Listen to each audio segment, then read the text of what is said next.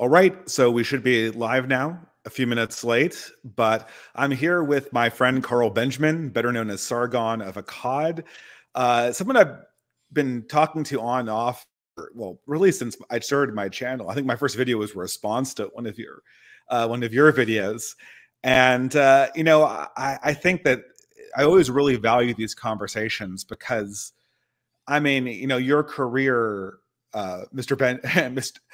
Benjamin or Sargon or Carl, it's really been sort of a weather vane of politics and the internet since you started doing this. And I don't actually know when you started your channel.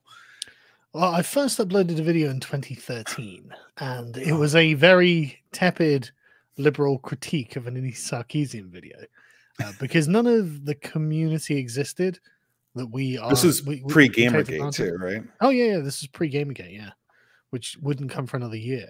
And so, and I was not, I hadn't really put a great deal of thought into politics or my own personal philosophy, and so I was just a kind of, I thought of myself as a center-left liberal who wanted good things and was generally against bad things. And I have to say, the conversations with you have been very useful in my intellectual development because you understand that position very well and you are not hostile to those people in that position. And so it's, and you are good at articulating the weaknesses with that position, which I think I can summarize with the lack of normative instruction for people, frankly, is the problem with center-left liberalism.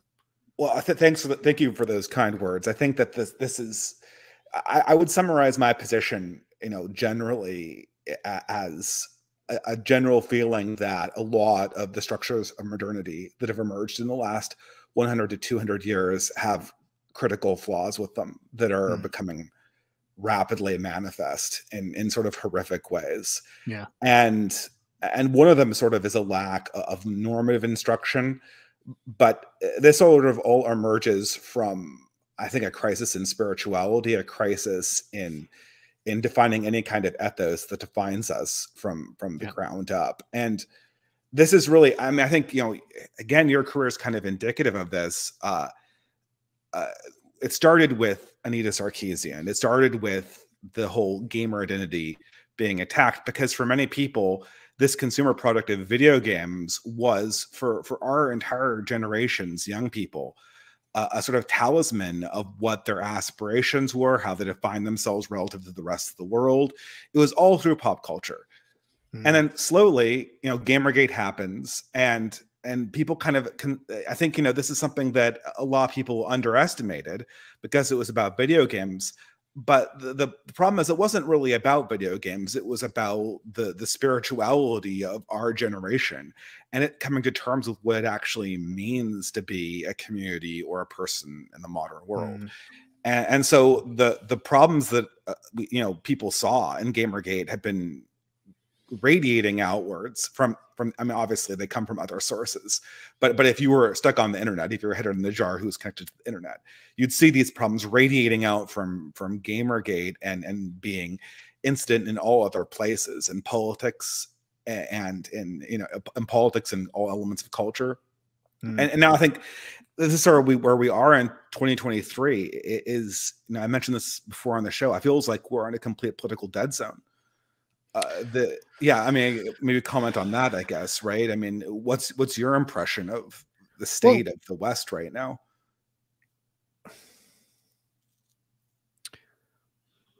When you say dead zone, there's it feels like there's a calm before the storm.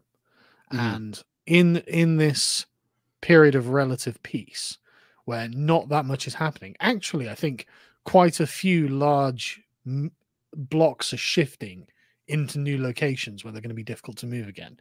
The firing of Tucker Carlson, I think, is just seismic and a phenomenal mistake. But I don't know if you've seen some of the clips going around about him, from him recently. Not the one he released, which did phenomenally well. I love that it absolutely trounced Fox News's viewing. Was this the Heritage speech, or was this his reaction to being let go? This was his sort of like basement video, the reaction to being let go. The Heritage speech was really good. It was brilliant, right? There was another one. sorry, I'm just going to check my followers because like who I'm following, because I can't remember the name of the account. It's one of the sort of like smaller dissident right accounts that posted a clip of the an appearance he'd made on a podcast a few months ago, and it was really brilliant because he was basically. Mhm. And I'd really like to give the guy credit for finding it and showing it to everyone because I can't. Well, I don't want to leave him without any credit, right? But oh god, I can't believe I can't find it. But it was Tucker Carlson saying, I was part of the problem. I was in the mainstream that mhm, stigmatized and pathologized people outside of it. And so I called them conspiracy theorists. I laughed in their face. I didn't take any of the things they were saying seriously. And obviously in the last like year or so, Tucker has come to realize, oh God, there's something deeply, deeply wrong and terrible about what the milieu he operates in does. Right. yeah, absolutely. In this clip, he literally called them foot soldiers of the regime, like very much the sort of thing you would have said, right? And so he is clearly having some kind of intellectual awakening. And he's been doing a fantastic job of articulating the problem in what I would call like a properly conservative way, as in he's speaking in human terms. He's using thick concepts that aren't merely bigotry, right? And so when they're always calling him names, none of them Mhm. have stuck because actually that's not what he's doing. And I don't think he actually is a bigot. I don't think he is a white nationalist. I don't think he's any No. of these things. I think he's someone who has a more aesthetic view of what it is to be a human, right? The human being is as much a sort of artistic project as it is anything else. And so to take care of the feelings that we have for one another and for our own country is the basic position that Tucker Carlson is coming from, which is totally radical. It's not rationalist at all. It's totally outside of the social contract framework. He's speaking like an old world conservative, right, in modern Yeah. American politics, which is very unusual. It's very unusual. And that's what made him such a rare and very clear voice because everyone talks about him like he's some sort of boomer whisperer, and he kind of is. He absolutely is. But Yeah. he's not His role on political. Fox News was critical. I mean, that Yeah, was, yeah, yeah. Absolutely, absolutely. And it is true that him being deplatformed from Fox News is an L for the right. It's absolutely true. But mhm, the real talent that he had was talking like a normal human being, right? And that was like he doesn't use eclectic philosophical jargon. He doesn't try and he doesn't have to put on airs and pretensions. And actually, you can mhm, tell in some ways he kind of dumbs himself down and speaks in he properly articulates the points that are genuinely held in the hearts of the patriotic boomers who themselves don't have the education to articulate, and so they come out in slogans, and Tucker Carlson was brilliant at morally validating everything that they were saying. And he's right, fundamentally he's right about all of the things he's saying. And he's come to the conclusion that whatever the mono-party regime that is ruling over the United States is, and whatever you want to characterize it as, that's the problem, and that's destroying America's position in the world, and as a consequence, Europe and anyone else dependent, the entire Anglosphere. And I think that's why they got rid of him. I think it's because he's actually arrived at quite a radical position, which is the Republicans and Democrats need to be destroyed.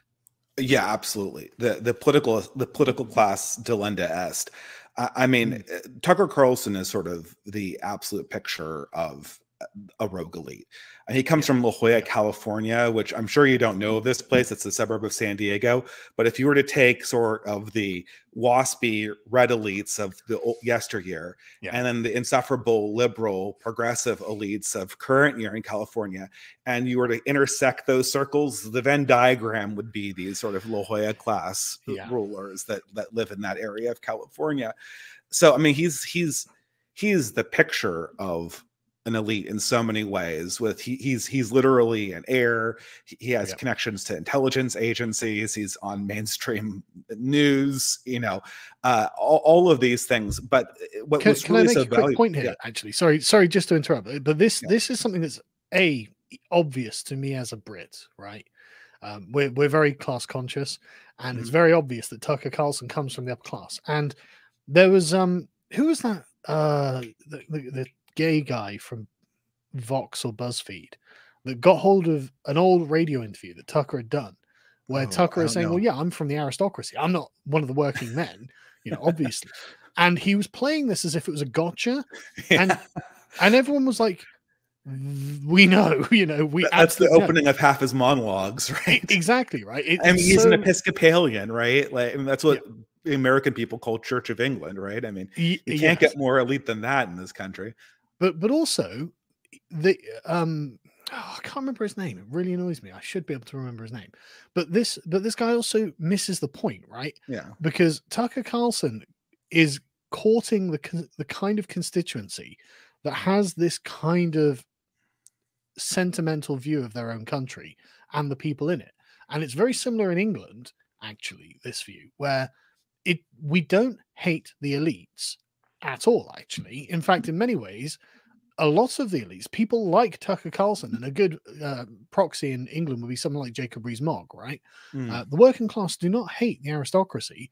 They just want the aristocracy to be on their side, to work in their interests, Yeah. to protect them. Honestly, kind of like a Pokemon, basically. Like, you go and fight our battles, and we'll pay our taxes. You'll maintain your position. We're guaranteed the small amount that we have, and we'll feel like the country is being run as it should be run. I mean, And they want a Tucker, proper nobility, right? They want a proper exactly, nobility. I mean, exactly, it's a and that's their genuinely. right to have, in my opinion. I agree. I completely agree. And Tucker fulfills this role perfectly for the Americans. He is, and the response to Tucker being fired, I saw probably about 3 or 4 people on the dissident right who were Mhm. complaining about Tucker Carlson, and they were shut down very, very swiftly by this overwhelming tide of goodwill that was just coming from everywhere. Tucker has achieved the correct tone. He's achieved the correct manner. He seems like he's a fair dealer. He's not vindictive. I literally can't think of an aspect of Tucker's personality I would really fault him for. And it seems that he's thought about these things very hard and realized the kind of man he's supposed to be. There's an obligation, a noblesse oblige on him that he is leaning into and trying to fulfill. And so the warmth of the reaction, like, I watched Academic Agent stream talking about it, right? Mhm. And he ends up in the stream telling everyone, "Look, yes, I love you all. I have to say it because I've kind of talked myself into this, but yes, of course I love you all. We all love each other. That's why we're doing any of this. We love our countries. We love each other. We know why we're doing this." And it was so funny to watch, the Daria of the internet Yeah. being forced to be like, "Yes, of course I love you all. Shut up. Stop making me say it." But that was the genuinely warm emotional response of everyone rallying around Tucker. It's like, no, he's our guy. He's our aristocrat. He's been looking out for us. He's been literally in the belly of the beast, speaking for us in our language for years now. And we know why they got rid of him. And we're not going to give him up. We're not going to abandon him. Yeah, actually, I want to comment on the tone a little bit because I do about halfway through Tucker Carlson's career, if we measured it based on between when he got based and when he was fired, I kind of realized the tone. I recognized the tone that came out of his mouth very distinctly. And you're right, he's dumbing it down. Mm, And it's sort of this way of talking that I recognize very much from my own father. And I think a lot of dads have cultivated this particular way of talking. yeah. But it's a very particular talk. So, and I know neither of us, well, I don't think that we have old enough children that we're actually ready to have this talk again. But as my friend Aaron McIntyre has put it, and I know I've put this concept before many times myself, although Aaron has a way of summarizing it much better than I ever could. Mm, There's all of these sort of little lies that we tell our children when they're growing up to kind of cover the tracks of a more complicated and darker truth. mm, And then somewhere along their journey into adolescence, we need to kind of come clean over the fact that the story we gave them when they were children was sort of a cover for this deeper truth. And so the tone of this conversation has to be kind of very frank, but also sort of dumbed down. But it's also sort of a process of going, okay, this thing that we thought we had as a country, that's an illusion. That was a story we told ourselves that's false. mm, But the core thing that was here, the core element of America, that we fought for, that's still worthwhile, right? So Yeah. the story I told you about Santa Claus is not true, but the story about how we sincerely celebrate Christmas is true. Yeah. And you need to understand that because we're tearing down this illusion around you, we are not necessarily trying to tear down um the actual essence of the thing. And I said this in my last essay, and I'm glad you mentioned love. The reaction that we need to have towards these illusions being torn down around us that sort of separate us from the past is to, I used an auto antonym here. It's to cleave ever closer to the spirit of what our ancestors loved, even if the harshness of the reality of the present age cleaves us away from the forms they pursued. So if American democracy is in many ways a lie, and I don't know if I should necessarily use those words because I don't think that's what Tucker believes, but elements of it certainly are lies. And we still need to find a way to love what was at the core of the American vision, even if the form of what's around it and the government is just not believable or worthy of our time. And I would summarize Tucker's career that way, right? Just sorry to tangents. I found No. the guy's the account. It's a guy called Remnant Posting. Oh no, I know him. He's a friend. Yeah, he's really, really good account, by the way. Posts really good stuff, and he's the guy who found it. Like I said, I was sorry if I looked distracted there, but I was scrolling. Like, come on, I must be able to find this guy. I was listening, obviously. So one thing that I find interesting is, as you say, the trajectory of Tucker Carlson's critics. I first was introduced to Tucker because obviously I'm foreign, so I don't get Fox News or anything. But I was introduced to him quite early on in the internet when he had his debate with Jon Stewart and some other guy who represented the Democrat. And he was like, oh yes, America, right? The Crossfire one. That's when Tucker was on CNN, right? Yeah. And Tucker wasn't bad then, right? He wasn't like a problem or anything, but he was kind of representative of a kind of milquetoast Republican, right? Yeah. Who hadn't thought very hard about anything. And obviously he's a lot younger at that point. And like you say, like there's been a definite change, and he's really become someone that I think a lot of people have a genuine affection for. I mean, I'm one of them. I literally am going to miss Tucker's monologues on Fox News because whenever I'm like doing the dishes or something, I'll put one on and just listen to what he has to say. And it's always very level-headed, very reasonable. And when dumbing down is possibly the wrong word to use because he's not dumbing down the substance of what he's saying. He's just saying it in very plain English, right? Yeah. And that's fine. You make it accessible. You don't need to be pretentious. There's no need for it. And if anything, it just shows a lack of ego on his own part, right? That he's prepared to do that. Because I'm sure, as you say, with his level of education, his background, he could have made it much more impenetrable. But he wants to talk to the average American because he feels a moral obligation to the average American. He likes his own country. He likes his countrymen.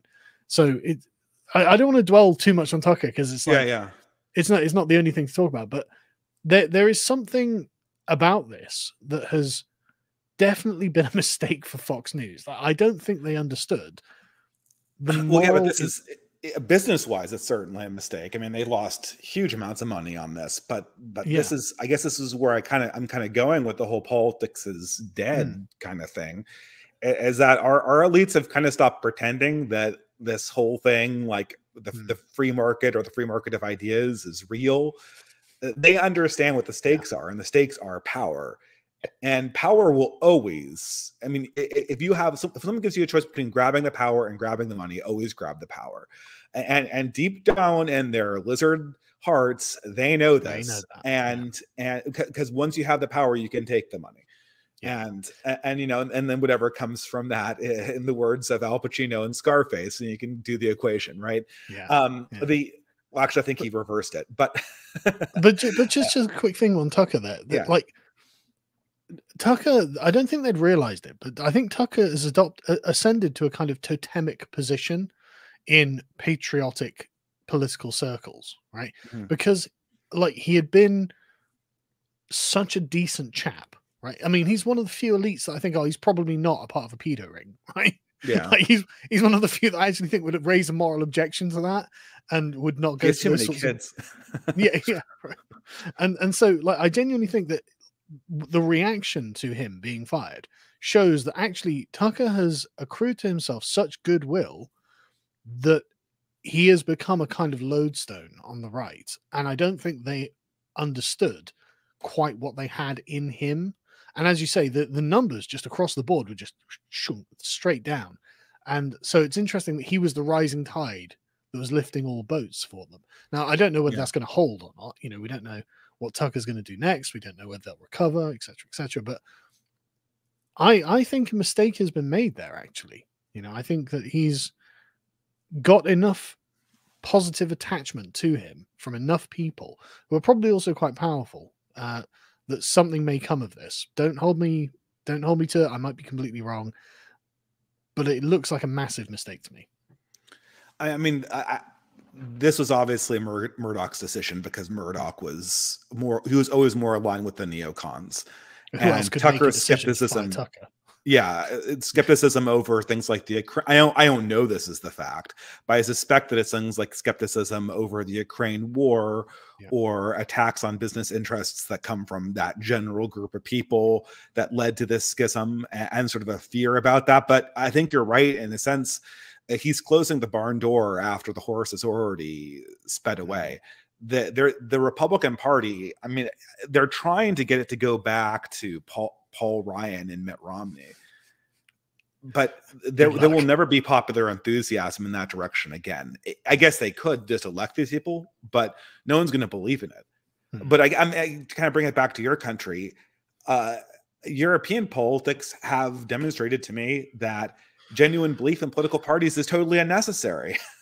That's completely true. Yeah, that's completely true. Does anyone believe in the Tories? You know, Rishi Sunak, he seems like a man without a constituency. I've never met I mean, how many Brits do I know? But I no, but I don't know he literally is a man without a constituency. Yeah. He is in Richmond North, which is in North Yorkshire. Rishi Sunak comes from Southampton. Actually, he was born and raised in Southampton, but of course, he's the son of Indian immigrants, and he's married to the daughter of an Indian billionaire. So, in no way does he represent North Yorkshire. You know, he doesn't. But they vote Conservative consistently, and so he was parachuted in, and so and you can tell when the way he talks, he's totally plastic, totally false, inauthentic, and he talks to you like he's a children's presenter.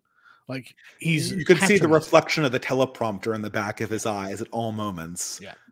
And so, yeah, you're exactly right. He's a man without a constituency, and nobody wanted him anyway. I mean, Liz Truss is thick as two short planks and almost completely unlikable, devoid of charisma. And she trounced him at 2-1 in the Conservative Party internal vote.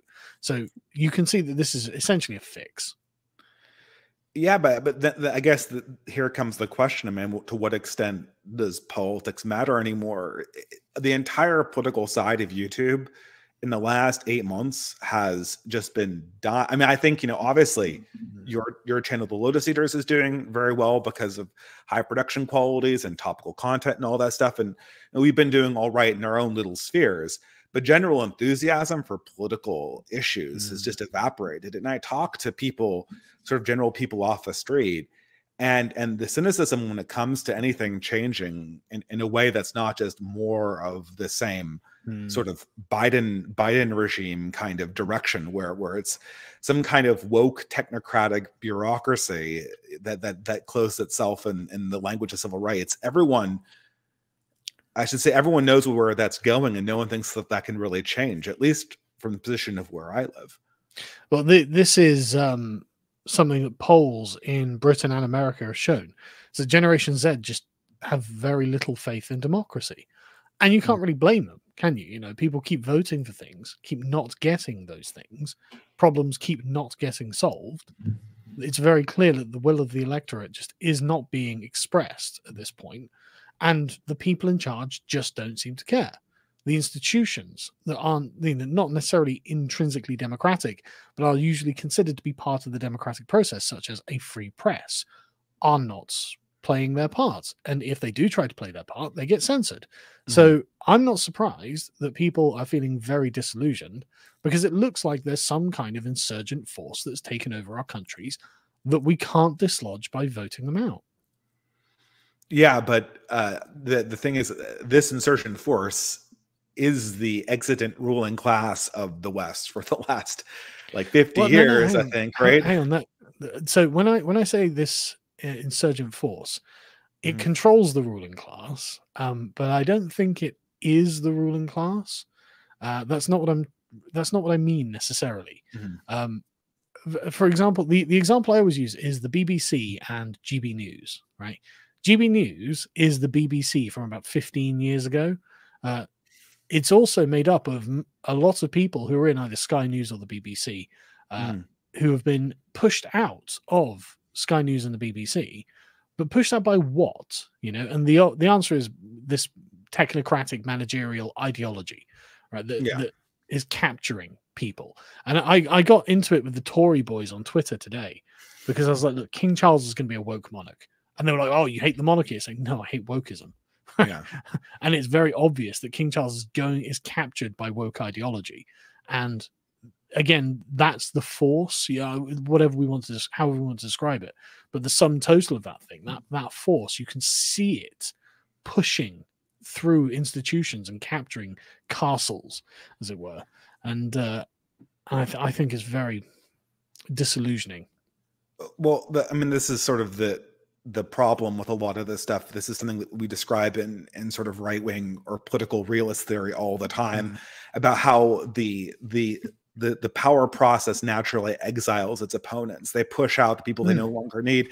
And so when you look at conservative movements or counter regime forces, a lot of what you have are the people that are there, and probably the Tory boys count as this. They're there because they can't be part of the ruling class proper. And Yeah. especially with all this woke stuff, I mean, you're getting this stuff secondhand from America, basically. Yeah. And you know, it comes from places like Berkeley, California, and the Ivy League schools in this country, and the opposition, because of how it's constructed basically from the rejects of this elite system. Mhm. And right now, uh, you know, the ruling class is feeling a little bit paranoid. And I don't know exactly what this means, though, because they seem to believe that there's no real opposition that can take over for them. And it's hard to see really what's on the horizon in this capacity. I don't see something immediately coming up, you know, despite the work that we're doing. I should say. Right. So in Britain, speaking specifically to the case of Britain, I think it's an interesting development that woke ideology is metastasizing into a form that suits this country. Initially, Mhm. it was very much an American import just 2 years ago. But now, the expulsion of, say, Diane Abbott from the Labour Party has shown that actually, in the British version of woke ideology, you can be racist to white people. A black woman can be racist to white people because, and I said this to the Americans a lot, it is not worth saying the word white over here because we have layers of society that are white but are obviously being oppressed Mhm. from the left wing perspective. And people who will historically claim this are, of course, the Irish and the Gypsies, and of course, the Jews. So these people are very light skinned, but will not be accepted into some kind of hegemonic class of white people because they're not, and they never have been, or at least Jews aside, obviously, in Britain in particular, but of course with Jews with Germany in the 1940s, it's a separate issue there. But the Irish and the Gypsies were systematically oppressed as a matter of policy, and Yeah. they were very white. And so Diane Abbott was fired, was ejected from the Labour Party for saying that these people couldn't experience racism. But by all metrics, what the British did to the Irish was definitely racism. You know, it's absolutely racism. And this manifested in her being a black woman being expelled from this party. And so that's very interesting development in left-wing ideology in Britain. But as you were saying about the sort of the elites being pushed out and not having a way of fighting back.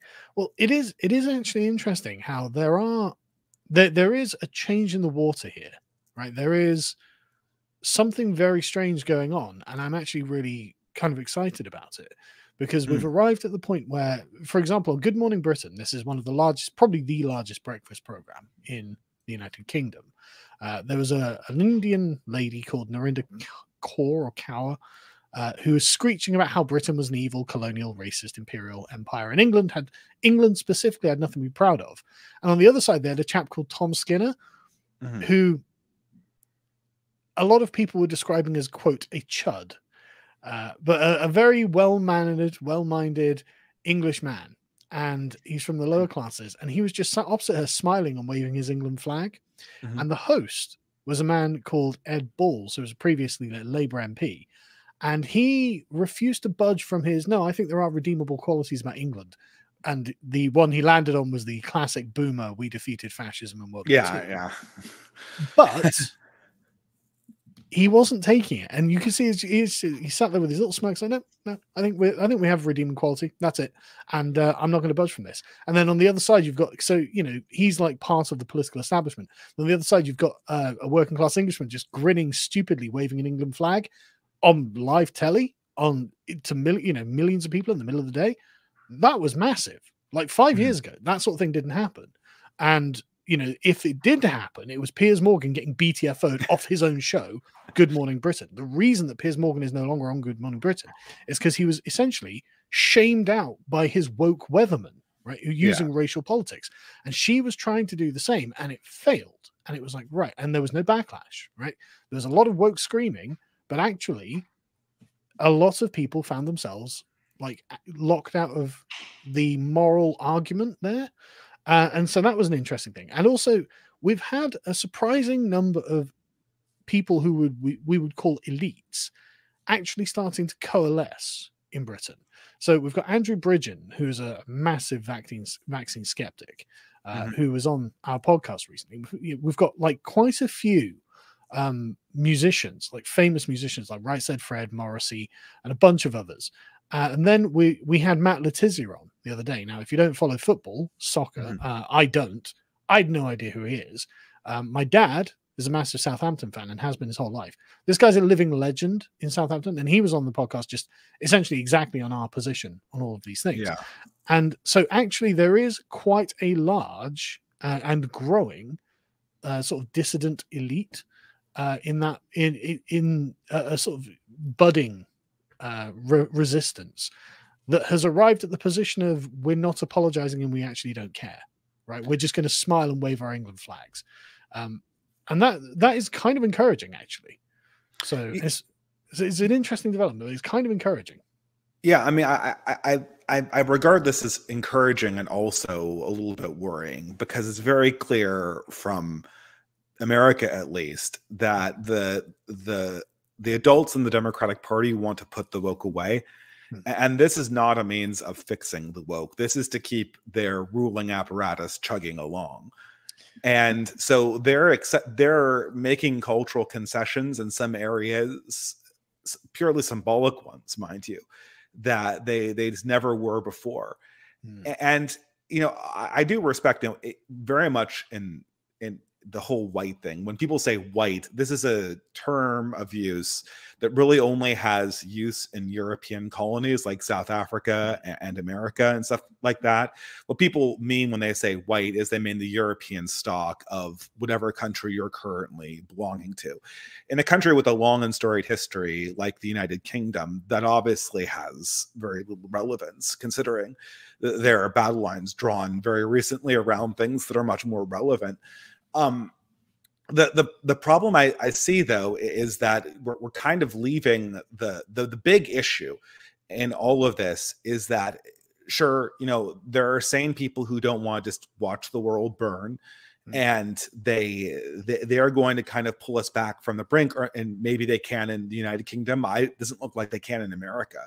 Certainly, I don't know if there's enough of them to do that, and I hope that they do in Europe. In many cases, it's sort of less far gone in that regard. There's still sort of a constituency there that might be able to kind of get themselves together, especially if the power and influence from America starts waning a little bit, or we look crazy.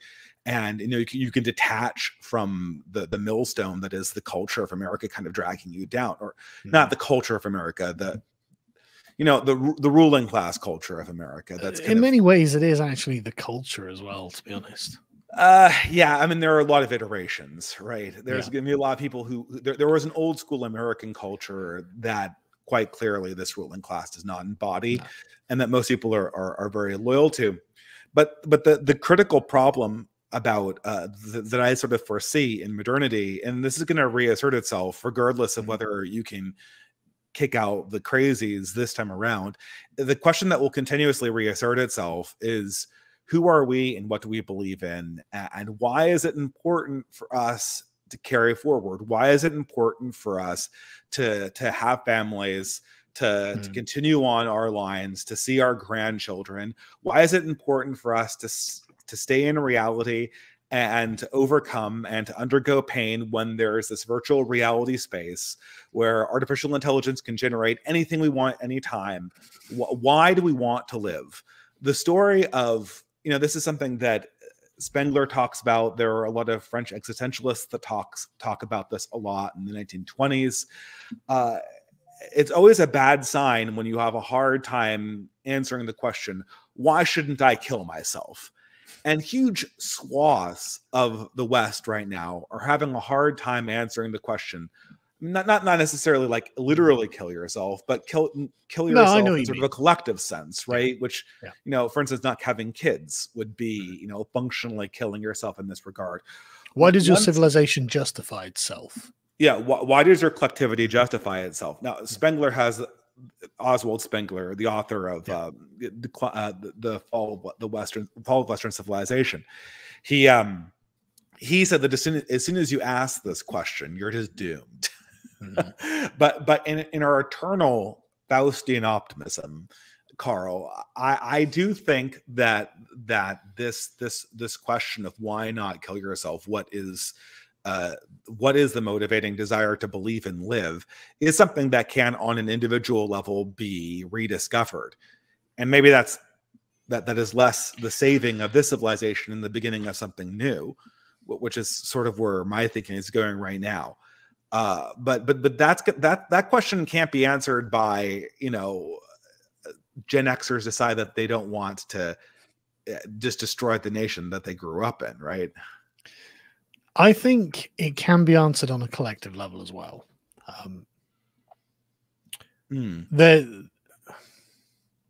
So just to let me address one thing that you said. The academic agents have been saying a lot and hasn't necessarily been right on. They want to put woke back in the box, right? So this I will take this up with him at some point, but this ascribes to the dominant figures of the left a level of control and self-awareness that I don't think they possess, frankly. I don't think they understand that they are being driven by forces beyond their control, right? And so when he says they want to put woke back in the box, what he's saying is they don't want to lose elections, right? They don't want to lose cultural ground. They don't want to lose castles. But the problem that they have is that the forces of woke are conquering them on terms with which they agree, right? And they know this. And so they failed the other day with what was it? I can't remember what it was, but academic agent had to tweet about it going, yeah, okay, this didn't get put away. It was some woke victory that they'd had over something. And this reveals that yes, they know that there's something about this kind of cultural change that is going to lead to defeats in the future, and they want to avoid the defeats, but that is not the same as them saying we want to put woke away. Keir Starmer is obviously taking tips from Blair, which is very self-evident, and Blair, being the arch political pragmatist, has always been of the opinion, just censor your radicals, just get rid of them, just eject them.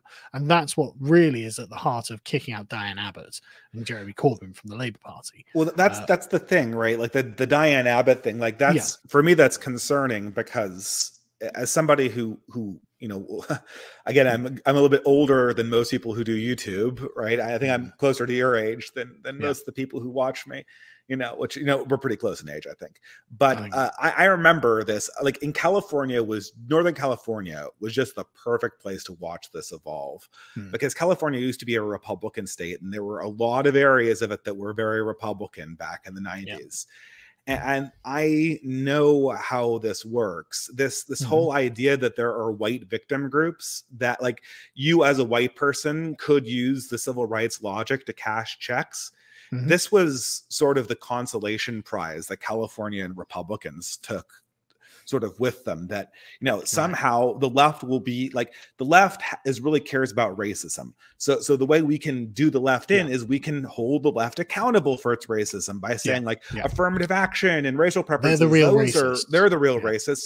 This works, and it worked. It actually kind of worked in the 80s, but it doesn't. Like the check they give you is a bad one. Eventually it runs out, right? I appreciate what you're saying. I'm not advocating for that. And I'm not saying that they won't accept that in order to maintain the framework. They absolutely will.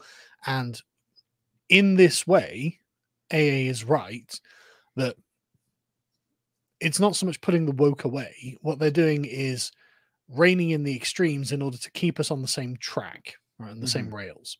So we will slowly progress to their destination rather than at warp speed. Yes. And in saying that, he is correct, right? And already we can see the Tory boys essentially internalizing left-wing framing and rhetoric and saying, well, this is just the way things are now, and that's okay. We'll move on from this point. It's like, no.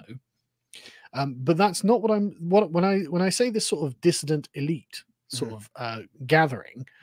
These are people who are totally outside of that frame, actually, and who aren't content to go along with these things. It's not to say that they're against anti-racism per se, but just don't tend to think in those terms. They're not thinking of racism when they're thinking of what they're doing, right? So they're not thinking in that frame. Again, not that I'm saying they have a fully coherent, thought-out plan or anything like this, but it's people who would relate to what Tucker Carlson says, right? Because Tucker Carlson very rarely goes, "Oh, the left are the real racists," right? He doesn't focus on that as a subject, and so there is that existing. But the point I just wanted to make there is just there is something happening here that isn't just, oh, the left are the real racists. I mean, that's happening in the left, where you have, a roiling class of victim groups. And the Conservatives do engage in that, which is insufferable, to be honest. But there is something outside of that that's happening. But that's all I wanted to say on that. But I mean, in every other respect, I do agree. This is to keep it on the track. But there is something else happening. What I always look for is what do young people really believe in, and this is something that I think. We obviously in America we're going to get a lot more wokeism. The leadership class is trying to put it back in its box, but they're not going to succeed. And the reason why they're not going to succeed is because we've raised an entire generation of young people, the ones that weren't essentially taken out of the system, to hold these identity groups as a primary identity. So there's a poll that came out today that in the new generation in America, at least, like 25% of the children identify as LGBTQ something plus. It's something like that here too. Yeah, and it doesn't actually represent a behavior. It represents a sort of adherence to the system, a sort of an incentive structure. Yeah. Well, it's my meaning is derived from being part of this story of civil rights and oppressed classes. And my membership in this alphabet soup is my ability to kind of share in these beliefs, to share in this new identity, and to be part of the future. The problem is, and I think this is something that you see more in culture, is just that this is just this radically not believable. And it's radically ugly when you kind of take it out into the world and kind of see how these identities play out. Yeah. I don't know. Of course, we saw in America, we had this whole, I don't know if everyone calls it this, the right wingers call it like the transurrection kind of deal. Basically, it's a number of the Democrats have kind of pulled off the trick where they move from it's not happening to it's good that it is, and they've gone full on board with the we need to make what they call we need to make trans affirming care available to children in all 50 states. And so what's happened is sort of like, especially, and it's weird because this happened in the wake of this very prominent school shooter who was, I'm not going to say we know that they were motivated by trans issues, but it seems we haven't got their manifesto yet. Yeah. I'm looking forward to it. This is launched kind of like these bizarre, like internal, like these basically like these internal color revolutions in red states, where sort of these blue affiliated dissident groups show up in state capitals and sort of wield an outsized amount of force to push back against a political issue that if you polled the American people, it would be, you know, it would poll probably in the single digits, I would imagine, like this, or if it was sort of put in plain English and not behind euphemisms. And this is sort of like, I don't know how depressing this is, but this is what the establishment believes it can do, and it can do this because there is no rival belief system that can really give young people a motivation for existence and a belief in a future that's actually authentic, and that's more or less what I see us struggling with at this point. Well, this is why Tom Skinner waving the English flag with a big silly grin on his face and winning the argument on live TV on a mainstream channel in the middle of the day felt quite seismic to me, because actually he was literally saying, I'm English, I love England, and I'm not apologizing for it, and I'm actually happy about this. And he was the one who won the argument, right, against the progressive activist of color, with other English people on his side. And this actually is something that you can sell to young people that they can believe in. Actually, there's actually a lot of depth to the English identity that's been denied from children, and this is one thing that I'm working on instilling into my own children, actually. And I have a lot of young people coming to me who are in their early 20s and asking me about England and the concept and the ideal and the history. And it's very heartening that there are actually people going to hound. And in fact, we have a Zoom call every month with our gold tier members. And one of the young lads on that, he was literally looking about 20. He was like, should we use the language of the left, or should we just stand on our own language? And I was like, no, really, we should just stand on our own language, actually. Yeah, always. Yeah, but I mean, you know, don't get me wrong. If you're in a thick conversation with a bunch of lefties, then fine. Say, look, we just want to articulate the concerns of the English community if you have to, right? Which is fine, actually. You know, there's a kind of entryway into the conversation to bring it onto your turf if you want, to make sure that they understand there's a political entity here that wants to talk. But when he, like, for example, one of the conversations that's happening a lot in British political circles at the moment is with immigrants who are claiming to be British. And that's fine. They can claim to be British. But a lot of them have been claiming to be English. And I've seen amazing amounts of pushback on this. Because as this young man today asked me, well, you know, what should our stance be on that? And I was just flat out like, being English is something you inherit from your parents. If one or more of your parents and one or both of your parents are English, then you're English, ethnically. If not, then you are not ethnically English. Now, there's a way to join the English tribe, which is adopt the culture, adopt the mannerisms, say the shibboleths, join the festivals, become one of us. And this happens everywhere. You know, it's always very flattering when a foreigner comes into the tribe and wants to adopt and incorporate into the tribe. It's a very flattering thing. And it's almost always universally loved. You know, when you go to a foreign country and you start speaking in their language from a guidebook, you always see a smile on the face. You know, it's always nice from their point of view, right? And so there's a kind of way of like joining the tribe, which I think is something we should extend to the foreigners living here, just as a kindness, really, if nothing else, right? I don't think we just want to say, no, look, you're not ethnically English, therefore go away. You know, that's a horrible thing to do. And I don't think that wins any friends. I don't think it persuades anyone. And so, you know, bringing them in and say, no, you can do things that English people do. That's fine, right? But the woke progressive immigrant activists have been arguing that they are English and they can be advocates of foreign interests. And for example, this Narinder Kaur woman constantly advocates about Indian interests. She's a third generation immigrant. Her parents have been here their whole lives, and she's been here her whole life. She's in her 40s now, and still she goes on about India. So it's like, look, it's very, and she speaks about herself as on the outside to the English. So people are not letting her have this. And I'm seeing this like in normie Facebook groups that don't talk about politics usually. I'm seeing just random people who are just completely normal. And otherwise, if you look at their profile, they've just got football results and stuff like that, and know, pop stars and stuff. But they'll be saying this sort of stuff. I'm like, right, okay, there is something happening. Like, there's a kind of awakening where it's like, look, you can come and hang out at our barbecues, but we are English and we're not giving it up. And so that's something unusual and heartening. And again, like 3 years ago, I can't imagine that a guy, an English working class lad, could be waving an England flag on TV and just smiling and saying, "Don't care, I'm English," and win the argument. That was inconceivable.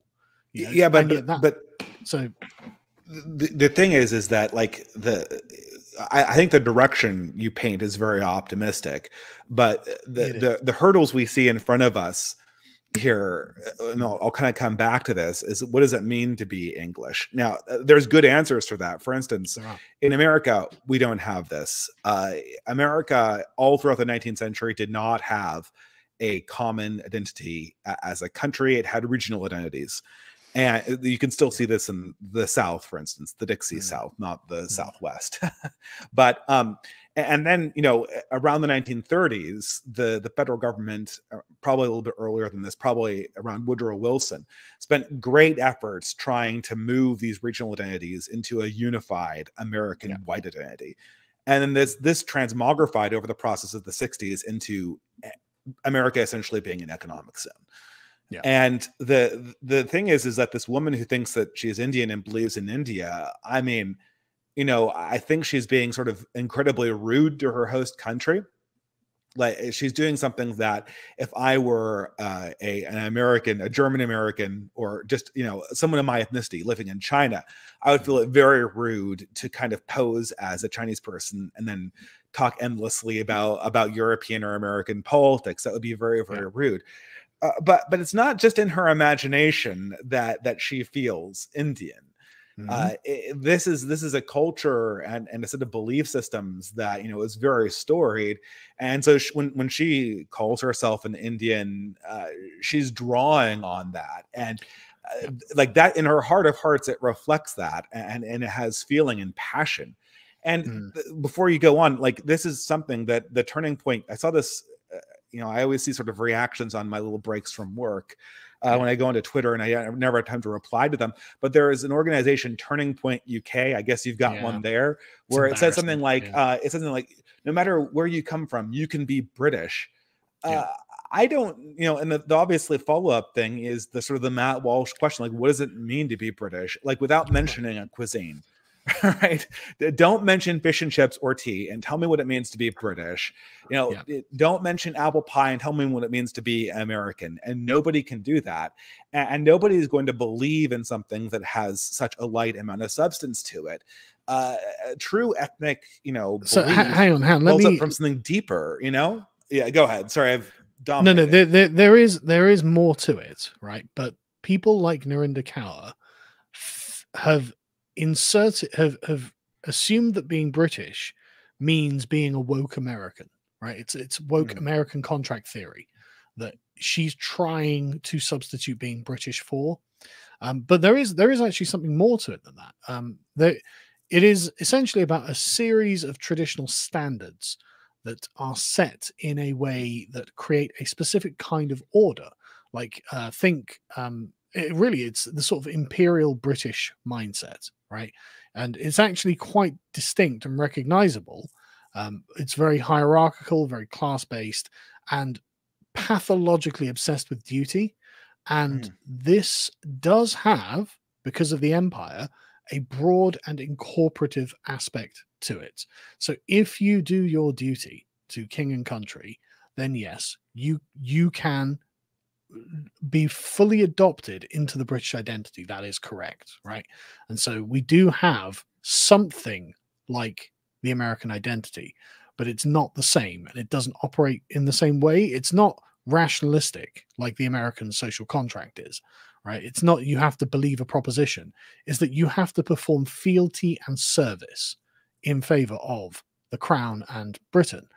And this is why Narinda's grandparents came here in the first place, right? Because they had done this.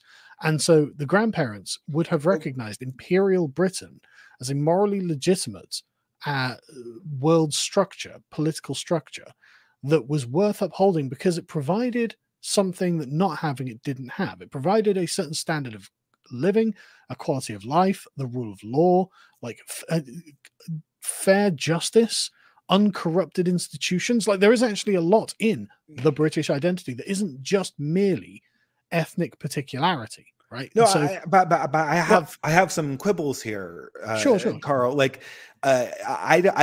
so this kind of brings us full circle back to Tucker Carlson. Now there are two modes that kind of, in my mind, bind polis together. The first one is ethnos, the other one is religion.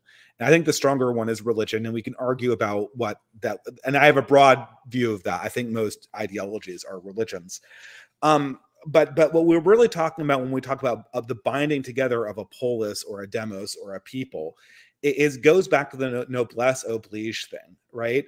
And you know, what will bind you together is the exact same thing, is the exact same emotion that when you look at somebody else, you feel instinctively that they are noble, and that their instincts are leading them in a noble direction that is true, good, and beautiful, and B, that this common sense of purpose, whether it extends from an ideological religious basis or whether it extends from a common ethnos, this will bind you in a reciprocal relationship so that they'll be obliged to actually help you and be your representative in nobility. And what's so essential about this relationship is not that could we summarize it as just a relationship of honor?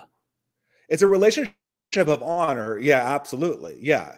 But the important thing is not that it takes upon itself certain words. For instance, you have to believe in human rights, or you have to believe in the Constitution, or you have to believe in the decency of all men, or something like that. Like, these are just words. What matters is that the people who speak them actually believe that there is this esoteric sacredness to these words. And once that sacredness is gone, then, you know, I don't understand what even is the relationship becomes a hollow procedural thing. All it means then is you're attached to a bureaucracy, and they have to fill out the human rights B152 form, section C6, and submit that. But other than the fact that they stamp the right human rights form, they don't actually believe in the common spirit that unites you at your core. And that's essentially what this has become. All of these platitudes about loyalty have become essentially procedural managerial elements, and there's no spirit in them. I don't doubt that this woman's parents bent a knee to the British Empire 60 years ago. But I definitely, first of all, I even doubt that her grandparents believed in the majesty of the British Empire, although I do believe they thought it was efficient and hang on. And, let me push back on that. There is definitely, maybe not now, obviously. But does she believe it now, right? No, she doesn't believe it now, obviously. But there definitely is, in some elements of Indian society, a holdover legacy imperial dream that is believed in the majesty. And my friend, when I was a teenager, obviously I had no conception of this because we're all, British, but his dad was Indian, and he adored the British Empire. He adored it. He had so many just books and photographic tomes of British battleships and things like this. And there is, in certain elements of Indian society, an adoration and for the majesty of what Britain was at its peak. There really is, and it's not just the power or the prestige.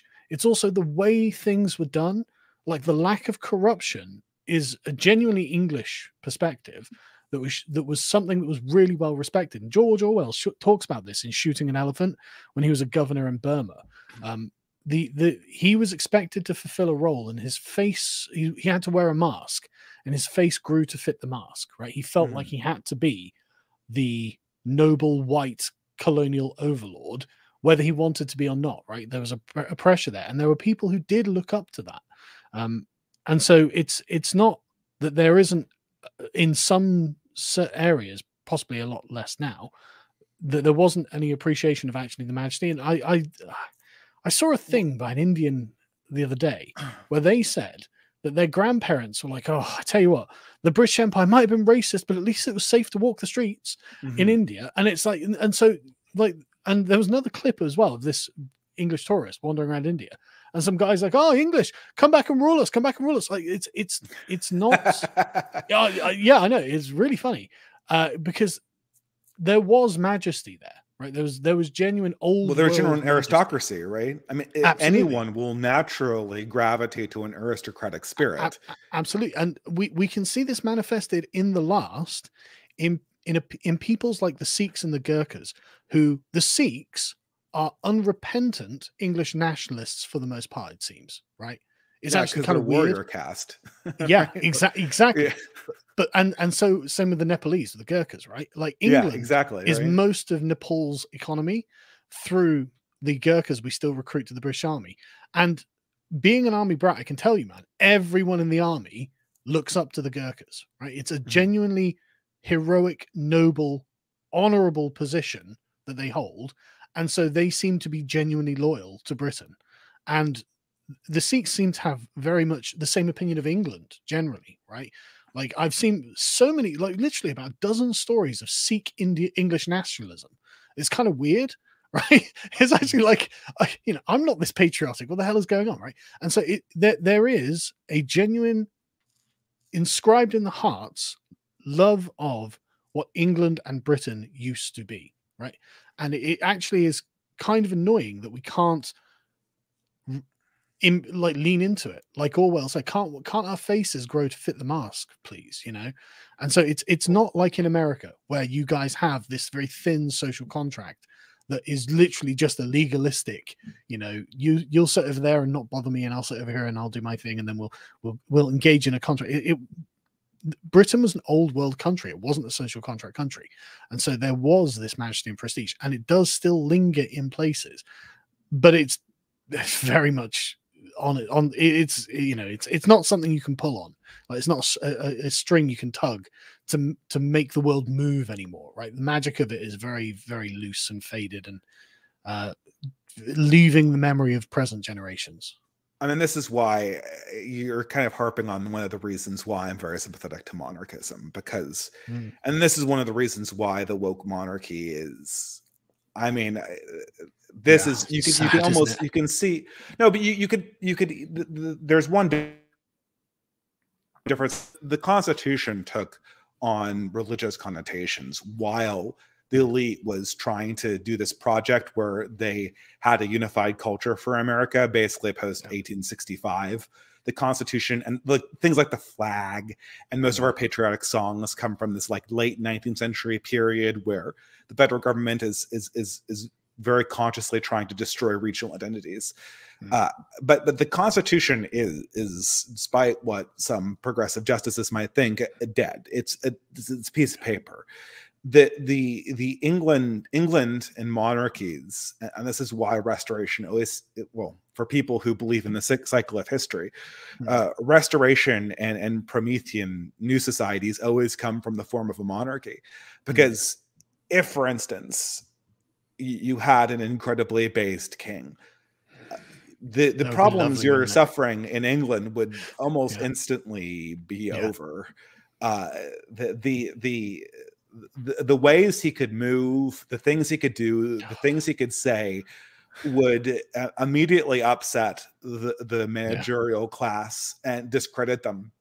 And the position of the king would be unassailable as well, right? Because yeah, and you have legality on your side too, right? But it's not just that. You could see it in the Queen's funeral, man. Yeah, like Peter Hitchens was just on the radio being like, "This is the deep magic of Britain at work," and you could see there was like these ley lines of genuine glowing magic across the streets, and they've been laying there dormant, and suddenly they were all taut, and the entire thing was moving, and literally just English people, rose up to do this thing that lasted for only a short period of time, but in that time, man, everything else went quiet. Mhm. You could feel it. That it's on the march. And it was the most watched thing in all of human history, the Queen's funeral, right? Oh yeah, Like and my wife watched it. yeah, like it literally billions of people around the world watched this live, and it was just like, okay, there is some genuine magic here. Like I actually start to think, well, no, I think magic is actually real, and I think that this is a facet of monarchy. Actually, Yeah, my wife considers herself a subject of the crown. She's if only the Canadian, crown right? considered itself a legitimate institution. Eh? No, but this is the thing, right? I mean, it would immediately solve. I mean, it wouldn't solve your ultimate multiculturalism problem, right? Because Hindus would still be Hindus, Muslims would still be Muslims, and English would still be English, right? But it would immediately solve your near-term political crisis because it would be with sort of a based king. It would be like, okay, are you kneeling or you're not? Right. Yeah. Here's the point of decision, right? And you're either kneeling and submitting to the will of this person who embodies the idea of the country, in which case you are politically with us, or you really shouldn't be here. And that would immediately solve the political problem. And there's sort of a restoration that comes from this. But I think that the royalty is just so far away from producing a man like that. The whole form of our society is just, and I don't want to like put down King Charles at all, but feel free. Yeah. Well, I'm not under any obligation. I'm not Canadian. Look, I'm English, and it pisses me off. Yeah, this is probably a bad time to say that I really do think that House Stewart should be, on the throne, but I'll leave it aside. They're still ruling in Luxembourg. You can still snag if you want to switch back, right? Or is it Liechtenstein? I can never keep track. But the thing is that, and this is what I also kind of wanted to talk about, and I've been on this sort of track for a year. I think that what we're seeing right now is not so much a conflict between left and right, but a conflict between reality and the people who live in reality and the people who live in parasocial reality as kind of elements of some kind of AI generated play space. And the more and more I look at it, I'm not saying that that's untouched, but the left and right distinction, especially in this country, I get the sense that in a lot of ways, the people who are deepest into the left wing stuff are sort of radically detached from reality in a way that even an extremely online right winger like myself could never even understand. Yeah. And this is more and more how I'm seeing things, and it seems like every single story I look at, from this recent Stephen Crowder drama to the stuff having to do with artificial intelligence, to the stuff having to do with Tucker Carlson and the general pessimism about the world, it is just this question of like whether we want to survive as a species in reality, or whether we get sort of further sucked into the Skinner box. And this is sort of how I see things playing out again and again. And to link it back to the previous thing, can we generate sort of a noble understanding of ourselves where we could actually be ruled by people in reality who have our best interests at heart, and could we believe in that again? So one thing, I'm glad we're having this conversation, because this is crystallizing what I'm trying to say. And I just want to make it clear, I'm not actually optimistic about any of the things I'm really saying here. What I'm saying is these things do exist still, right? So it's because a lot of the time there's, everyone's blackpilled. It's over. It's never been more over than it is now. But really, under the surface, the deep magic does still exist, actually, and we just need to learn how to sing its songs to summon it, right? Yeah. And this is why the guy just waving his England flag saying England great simple as, is that's him. He's standing on the deep magic there, right? And it worked, right? It literally, it worked. Millions of people saw that. Him winning the argument on just, this is what I believe, and I'm not moving from this position. And I see in the reaction to Tucker Carlson being fired the same kind of deep magic, right? And this is what the Americans need to be able to find the root of and bring to the surface, right? And this is what Tucker was good at, speaking in this magical way that actually he does care, and you are worthy of being cared about, and therefore he's worthy of being supported, right? And so you can feel the magical bonds connecting Tucker and people like us, people who like it, like literally all of the right, actually. Like, it's weird, the genuine warmth and sympathy to Tucker that has come from just, I mean, like, him being fired is nothing. Like, he got like $20 million a year. He has a bank account, doubtless, because he's probably not a big spender. You know he's what I mean? An heir, right? You know, yeah, right. He wasn't poor to begin with. Yeah, exactly. He's not, but things, he personally is not like an extravagant man, right? Yeah. Like, you see the video of him fly fishing or whatever. Well, that's something anyone can do. You don't have to be a multimillionaire to fly fish. He's not on a private yacht in the Caribbean. I mean, maybe he has one. I don't know.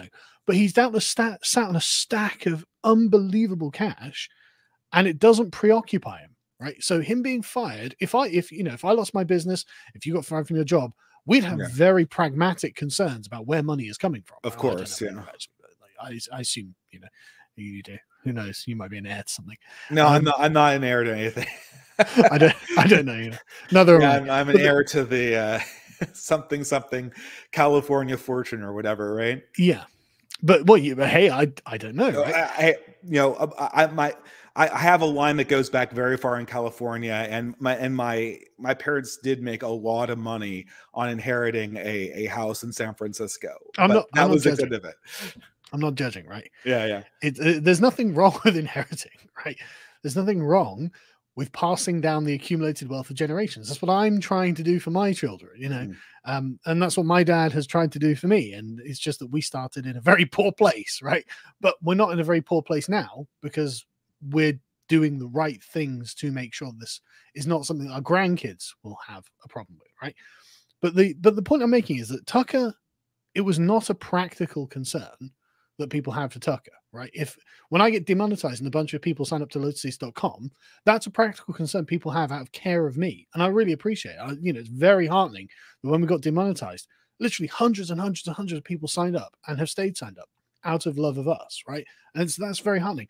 And so with Tucker, it's genuinely a bond of sentiment that people have for him.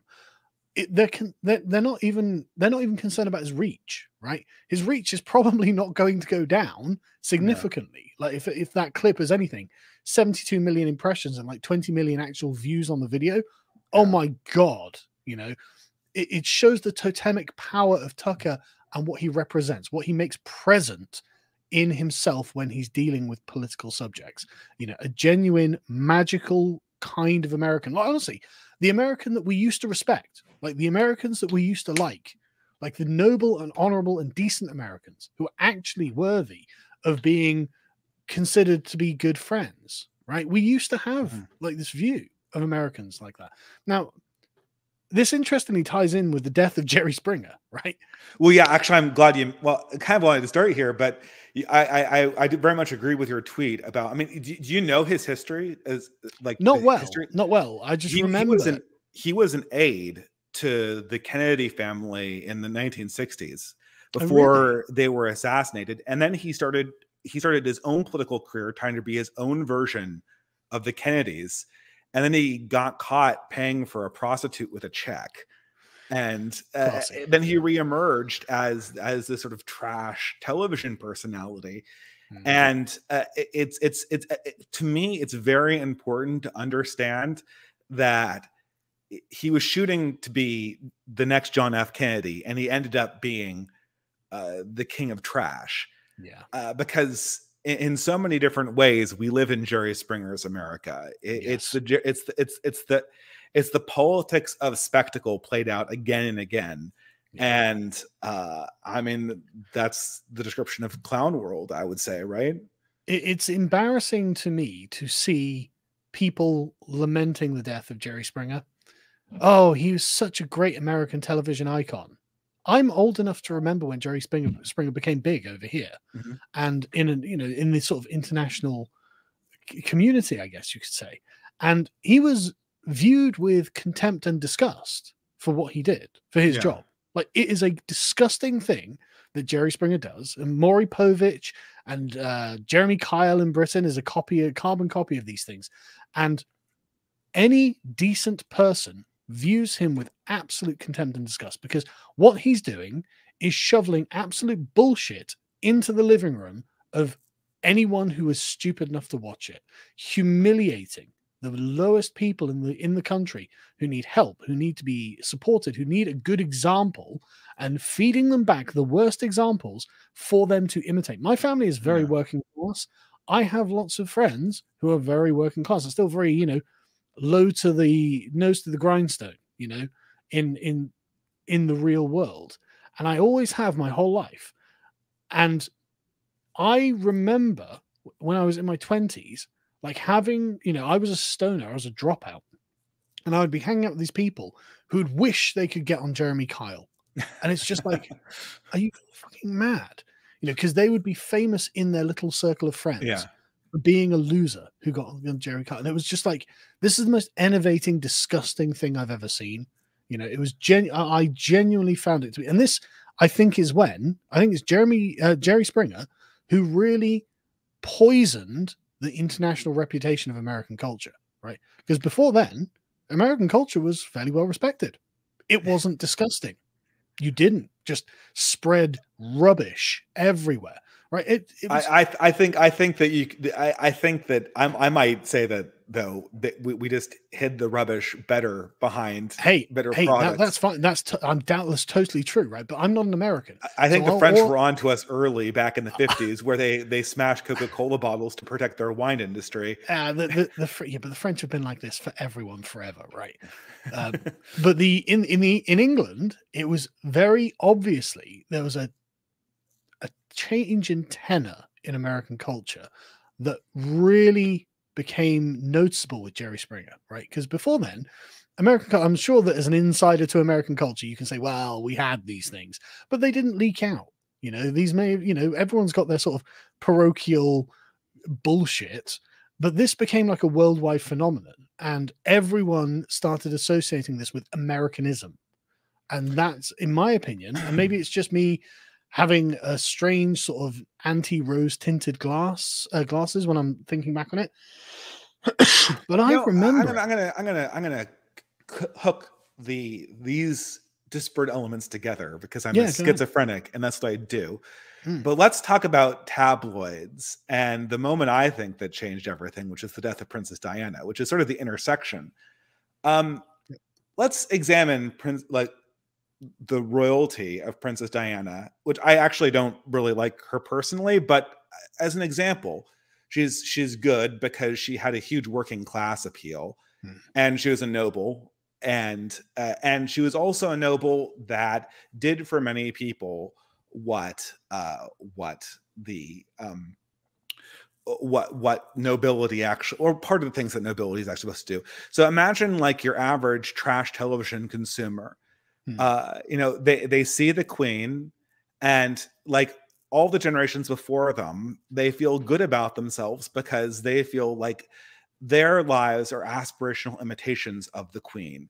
They're mm. British, they're Anglican, they have sensible, they speak the queen's English. They probably don't speak the queen's English, but they aspire to speak the They queen's respect English. that there are people you know that do speak the Queen's they English. they celebrate tea like the queen, and Yeah, because that's what a British person do. And the queen's life, which I will superimpose Princess Diana's life as the tabloid version of the queen's life, yeah. was the symbol of an aspiration, and you feel good about yourself because you are an imitation of the aspirational image. Jerry Springer is the chaotic shadow of that has Mm, now seen new life in the internet, where you go home and you feel good because you're watching people who are worse than you. Yeah. And the entire, and this is what the iPhone killed Jerry Springer, because now we have TikTok, right? But we watch these things and we feel good about ourselves because we see what we shouldn't become, because we see sort of the dregs of society, and so the aspirational impulse has been facilitated by this sort of narcissistic impulse. And there's nothing, people think that narcissists are egoists, but really, you know, what characterizes a narcissist more than greed is the desire to see everyone else kind of put down around them. Yeah, it's insecurity, isn't it? Exactly, right. Yeah. It's actually a huge insecurity, and Yeah. the emotion that's most characteristic of narcissism, in my opinion, and I'm not saying this as a psychological professional about clinical narcissism, but I'm saying this as someone who kind of encountered narcissistic personalities, is they want to see people put down and destroyed. And what Jerry Springer did was fed our narcissism collectively. And so much of everything we consume right now from technology is just doing the exact same thing. It's interesting you bring up Princess Diana, actually, because there is definitely something in the 90s that happened where we can just call it like trash culture became the mainstream, right? And Princess Diana, Peter Hitchens is scathing about Princess Diana, and has some really good takes on her. But one of the takes that he had was the hollowness of the people's princess. Yeah. And I remember very clearly when Princess Diana died. I think I was about 18 or 19. And I just remember it being on TV constantly, because of course we didn't have mobile phones then. And I didn't care at all. Yeah. Neither did my parents. Neither did my neighbors. Neither did any of my friends.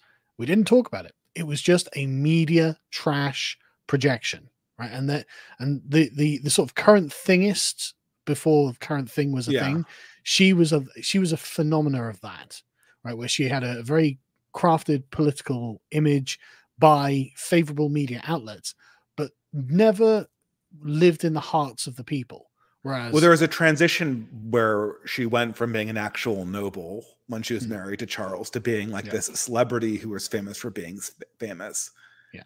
But also adversarial to the crown. Yeah. And that's never been accepted by the English.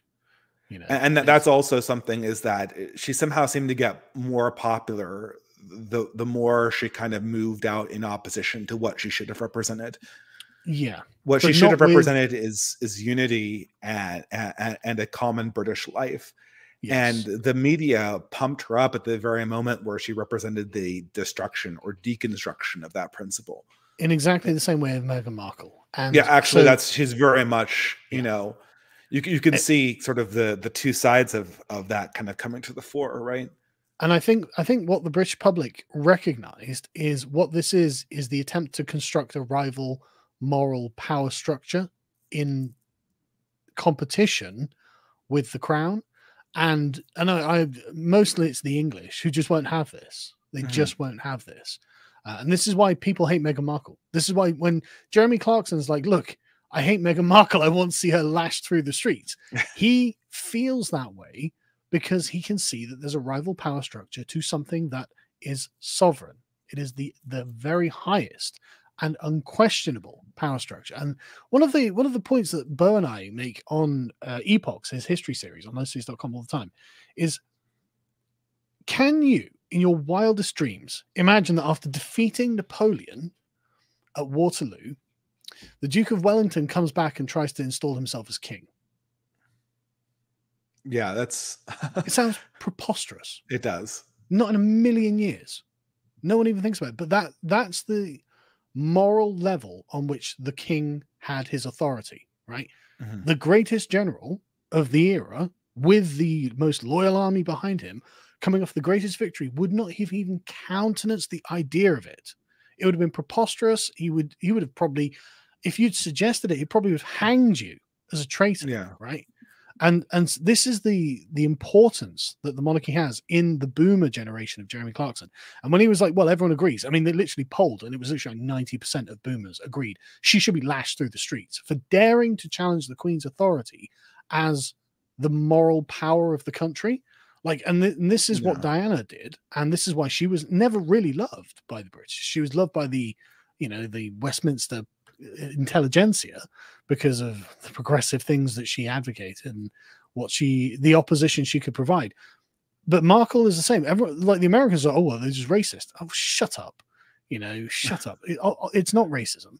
Everyone knows it's not racism because she's obviously white, but also, yeah, she does. yeah. She's just if you didn't tell me she had a black grandparent, she's like me. She's literally like she's got literally my ethnic makeup sort of thing. If you didn't tell me, we wouldn't know. And also, she's challenging the moral authority of the Queen. That's what this is, right? And that's what this has always been. How dare you attack the royal family and the institution of the crown? That's what it is. And the boom. It's not surprising that she's woke either, right? Because she comes bearing the successor ideology, and in the event that the nightmare scenario where that side ends up on the throne. I mean, the point would not be to facilitate a king. The point would be to sort of create a kind of ridiculous parody of the monarchy that nobody in their right mind could believe in. And I keep on sounding like a broken drum, or like the Primarch Lorgar from Warhammer 40K. But I mean, it's true. Like, this is a war over belief, and the entire object, the struggle that we have as dissidents to this new world order is not to it's almost like we're not really fighting against another vision of the future for humanity. We're fighting against the negation of any vision of the future of humanity. Nobody really believes trans women are women. Nobody really believes that that half of these things that go on that Black Lives Matter actually cares about Black lives, that half of these things but we have to, it's the facade, right? The facade of power demands that we say these ridiculous contradictory things, that we kneel before these hollow idols, and that we take the few pieces of religiosity and meaning and ethnicity and hollow them out. It wants us to bow before these false things because it wants a population that literally is fake in its belief system from top to bottom. And once a person genuinely has nothing real that they believe in, or believes in a set of things that they know from the outset are only lies, power can do whatever it wants. Because nobody will ever, this is like the inversion of the John Lennon song. Once there's nothing to live or die for, okay, maybe we all go smoke pot in John Lennon's imagined world. But what really it means is once there's nothing to live or die for, power has free range to invent its own reality. And because it could suggest at any moment that maybe it's better to kill yourself, or maybe it's better to see the extinction of your family or your religion in the future, and that you should resign yourself to that for the enrichment of whatever individual key performance metric it's decided this week is going to be the new thing we all have to run after. And if you don't believe in anything solid, you'll do it. What? Yeah, literally the Canadian health system at this point. But it's unironic. I just can't get over how, I mean, it is profoundly evil that for the efficiency's sake, they recommend, why don't you kill yourself? Like, it's just, but this is literally an entire country, a modern first world country is doing this. But they've been doing that. Like, if you look at this in a broader sense of collectivity, right? When they suggest that you should sterilize yourself and not have children, they're asking you to do a similar thing. When they ask you to take the real things you believe in and replace them with hollow symbols, they're killing you in piecemeal every day. Every time you exchange something real for something fake, you are in a sense killing yourself and your soul. And I don't mean to bring spirituality. Obviously, I believe in spirituality. It's not inappropriate to bring up spirituality. That doesn't necessarily mean God. That's the thing. It doesn't necessarily mean Christian dogma. Well, it does mean God. Of course it does. Of course it does. But no. Hang on. Bigger than Christian dogma, though. Yeah. No. But I don't agree. I think that there is a more broad use of the term spirituality that is what we are seeing play out now. Obviously, from your point of view, behind every person's mind, there's a reason to live and die for. That reason is God. You can call whatever you want. Sure. And, for the well-educated Catholic theocrat, yes, right. I appreciate your position. but there is spirituality more broadly, which, yeah, like you say, it's what moves the hearts of men, right? And there are things that are not necessarily religious that we will also call spiritual. Thomas Skinner waving his England flag was a spiritual experience for me, and I think him as well. Mhm. Like, and I think it was a genuinely spiritual thing. It's like, no, this is beyond argument. We don't care what you're saying. We believe in England. And I see the same sort of thing happening with Tucker Carlson, man. There is a genuine belief in the rightness of his cause and the Yeah. rightness of the right man to lead the cause. That is again, the magic. I can see the magic happening Or or in or front the of us. or the magic of a few years ago when you saw all those French people singing in front of the burning image of Notre Dame Cathedral. Yeah, These are all the yeah, common emotions. yeah. uh the problem is that they all have sort of this really, I know I'm not trying to be black-pilled about this, Carl, but I'm not saying I'm not there's putting a I these am, but spiritual moments are happening all in the same way, which yeah. is we understand when we see the thing dying what it meant in the rear view mirror, but Mm. the whole structure of society is preventing us from actually embracing the thing of this emotion while it's living in front of us. I And agree. I completely agree. The question is how to recall the rights that summon the imminent transcendence into being, right? How, and we can see, okay, when the queen dies, boom, there's a vast amount of spiritual power that's mhm, unleashed. Okay, so it's there, right? It exists, and it's possible to manifest it in reality. Okay, that's great. That's good. Um, how we need the proper language that makes people act proactively to construct the spiritual order, right? Again, not necessarily the religious order, but the order they genuinely believe in, that they will actually fight for, right? We have definitely lost these tools. And like I said, I'm not optimistic about this, right? mhm. I think that this is the genuine great struggle of our time, what we are actually battling against, because the materialistic forces of what we'll just call the left broadly, that are erasing and degrading us every day, that have been doing this our whole lives, man, our whole lives. This has been happening to people of our age. And I mean, the poor fucking Zoomers, man. The millennials are totally lost, but the poor fucking Zoomers who are just, the millennials at least kind of hate, right? There's a kind of hatred. It's like, look, I was let down by the spiritual promises of the civilization that preceded Yeah, us. And so at least I can fucking destroy it, right? At least I can really give myself to the gods of chaos. yeah.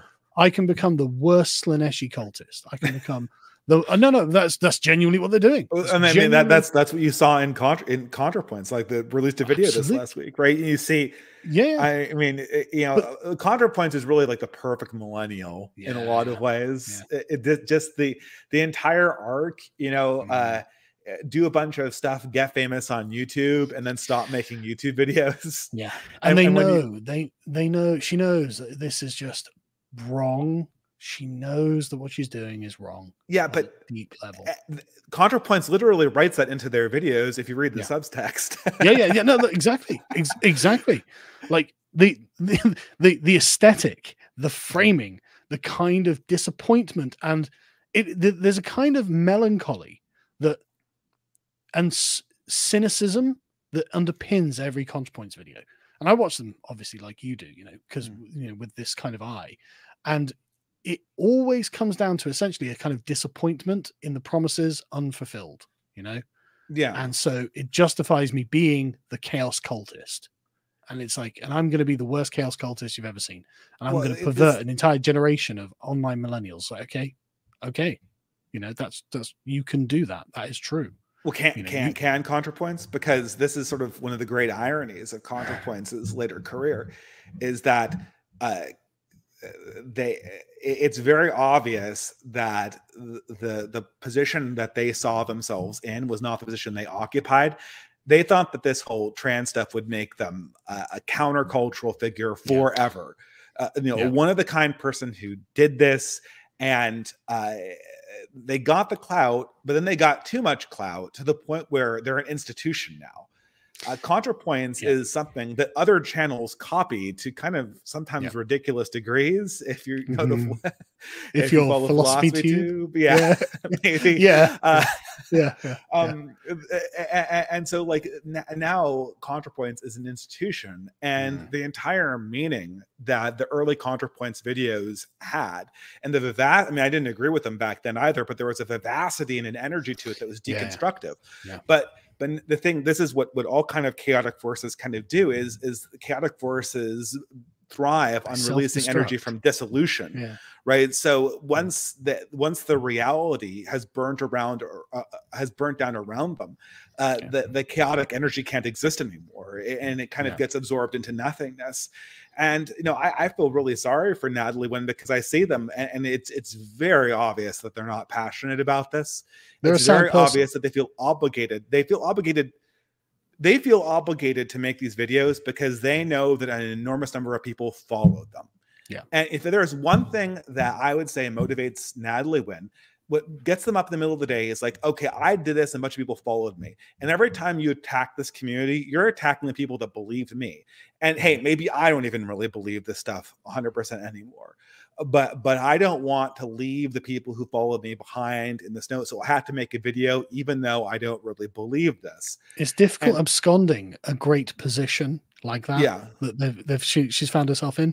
I'm going to say she, just to be polite, obviously. I try to avoid pronouns as much as possible. Yeah, I know, and I always get it in the neck from right wingers, and it's like, look, man, if he had a beard, then sure, I would say he.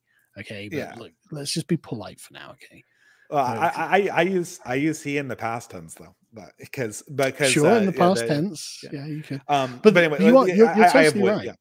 Go ahead. You're totally right about like the destructive nature of chaos. Natalie has found herself a very effective tool in the chaos arsenal to destroy the order that came before, and at points she definitely relished it, and her audience relished it. And I think that Natalie has created a lot of trans people, actually, like literally probably thousands of trans people. Yeah, but everything was going in this direction already, Yeah. Sure. I'm not like, I'm not saying she's the origin point of this or anything like that, but her influence would have tipped a bunch of people over the edge. Go, no, I am gonna do it. Look, I could be like my hero, ContraPoints, right? I bet there's a lot of people like that. But this is the thing, though. The tragedy is that the legend of Natalie Wynn is something that can only exist on the internet. Yes. And the thing is, I think I know you authentically at that, right? Because even the belief she seems to express in the rightness of her cause is always underpinned by a slight sarcasm, a slight insincerity. And there was a video she made a few years ago now that she was critiquing something, and she's looked at the camera and go, God, why am I an SJW again? And it was just that little tiny. I've never ever had that kind of little sarcastic look at the camera and been like, why do I oppose social justice again? That's never. I've never had a moment of doubt, a fraction of loss of conviction, right? And I've never revealed it. If I've never had, but I wouldn't reveal it if I did, right? Just that being sensible. And this is obviously ironic. It's an obvious ironic thing to say, but yeah, it's irony, not irony. There. Right. Yeah, exactly. It's ironic, but the point was true, right? Like the SJWs were being annoying, whiny bitches. And she's like, why am I on their side again? And so there is something inauthentic that underpins all of ContraPoint's videos. And so I do genuinely think that, like, coming back to the sort of 40K analogy, the problem that she's facing is that essentially there are now millions of people who are expecting her to set the world order, right? To set the moral order of the new paradigm. And my God, imagine being like, look, I was just here to destroy, I was just here to destroy. And now you've got millions of people saying, look, show us the way, be our prophet, of the new order. I'm not surprised Natalie doesn't want to make videos and doesn't enjoy making videos, because she obviously doesn't know what she's supposed to do. No, and they're all subtext of "Don't cancel me," right? I'm afraid of the giant mob that I have amassed that is looking for guidance, and it's a tightrope. Put a step wrong, and boom, you're into the boiling pit of lava, aren't you? Well, I mean that this is sort of it's very interesting that I obviously there were about 15 interesting minutes of that 2-hour video that ContraPoints made, but and it was mainly just its existence that was interesting. But another thing that was interesting about that was the fact that the subject of her video was that a woman who had left the Westboro Baptist Church, right? So you have sort of like this kind of ridiculous Baptist church that, you know, really would be more at home in like the 1920s and the 2020s. Yeah. And this sort of this refugees from the land that time forgot, crossing paths with this person from the end of time going on the opposite direction. There's this French turn of phrase that I need to figure this out, because I've used this with myself with the character from 40K I mentioned continuously, Lorgar.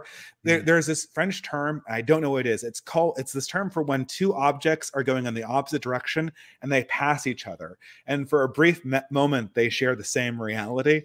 And this is sort of what you see with these characters, is that it is, and I don't exactly know what the process of these people is going to be.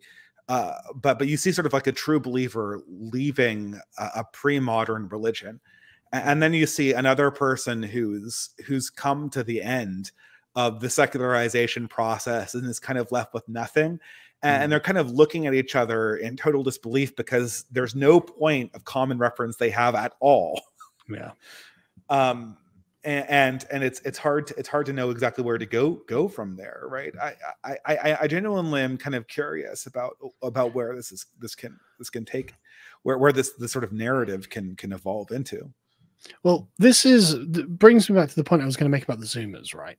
And because at least ContraPoints being like the platonic form of a millennial, being relishing the destruction, but being left completely empty and hollow and addicted to opiates and whatever, right? Now what? You know, what do you do if you're the generation that find ContraPoints old hat and boring? You know, like Zoomers are totally lost. They've been totally perverted by the millennials, which is why a quarter of them are gay. You know, this is not natural. No one thinks this is natural. You know, they've had their ability to form proper deep emotional connections totally ravaged by the social contract society in which they live, that has all sorts of highly bureaucratic rules of engagement between two people, right? It's really quite an evil thing that has happened to them. And we see them all the time. We see them all the time in their TikTok videos and like posts they make on the internet being like, I just don't understand the world. It's like, no, of course you don't. Because the people who came before you deliberately did everything they could to destroy the possibility of you understanding where you belong in the great chain of being, right? And so I do think there is a kind of, I don't want to say possibility, because I'm not sure it is possible to salvage these people, right? I'm not sure that's the case. I'm not sure it's possible. I mean, it's entirely possible. Like in the same way that I don't feel that I could ever become a religious man, right? When you have been raised and habituated through so many years without a thing that was taken for granted by everyone else in previous generations, I think it's just denied to you, right? But I think it's possible that the Zoomers will wish that they had this. I think they'll feel like they've been denied something when they get a bit older and they're a bit wiser, and they realize that they are actually rightly resentful of the millennials and what the millennials did, that perhaps their children will be raised with something that could be considered to be the Burkean generational contract, you know, like the understanding, no, you know, actually I'm sick of hating my own country. I'm sick of hating myself. I'm sick of hating everything, you know, and I don't want that for my children. But again, they're only in their early 20s at the moment. So maybe I'm totally wrong.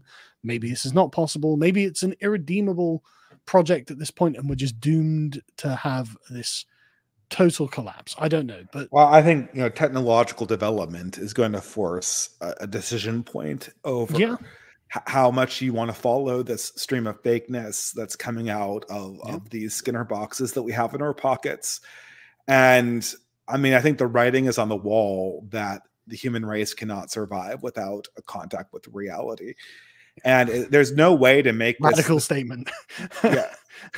I mean, there's no way to make reality cooler than whatever is going to come out of your screen.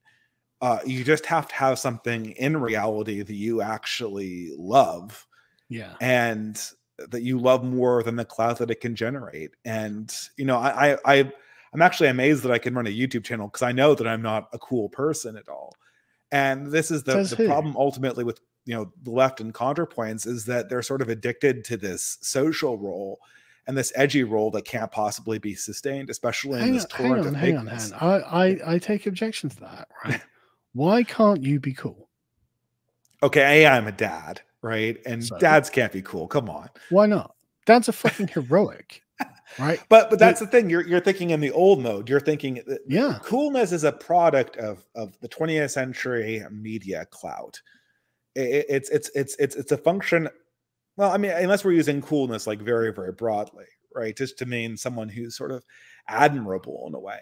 Why is that not? Why can't we use it like that? Like one thing. Like, and I'm serious about the concept of magic here, right? The spirit that moves men's souls. I do think that if not the Zoomers, then the ones that come after the Zoomers will want something like that, because they'll have lived generation after generation in a totally disenchanted world. I think that any charlatan that comes along and says, "Hey, I can make you feel, I can make you believe," I think that they'll be eager for that, and I don't see why not.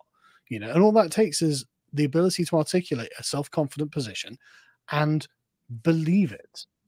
Right? And well, to believe it is the hard part, right? And live it. Believe. What? You believe? Yes. And there we go. What? There we go. That makes you unusual. That makes you very unusual, right? You know, sincerity. Sincerity will be the thing that is difficult to find. It will be a scarce resource in 10 years' time, to find someone who can genuinely look you in the eye with conviction and say, I believe in X. Like, it's genuinely going to be, I could set a moral order with genuine conviction. That's going to be scarce. I think sincerity is cultivated, not born. And I think this is, you know, this is one of the reasons why a lot of people are thinking in this direction. And, you know, a lot of us people on the, I don't even know how I want to use the word distant, right? I feel like they just totally lost track of what that even means. Yeah. You know, but a lot of people in this dissident sphere, myself in particular, are constantly trying to push people more into the real world. It used to be that these dissident ideas were strong online. Right now, and this revolution really came in 2022, if not before then. Right now, they really only can be strong or realized in real life. And that's the only solution to sort of this torrent of fakeness that we're experiencing. One thing I've noticed, though, is when I'm speaking to people who are not millennials, younger than millennials, they are more than happy if you speak to them sincerely about something in a positive way. They seem to really react well to it. And I've spoken to a lot, obviously. And I genuinely do think that sincerity and conviction in a true belief is just the winning ticket. It's how we win this.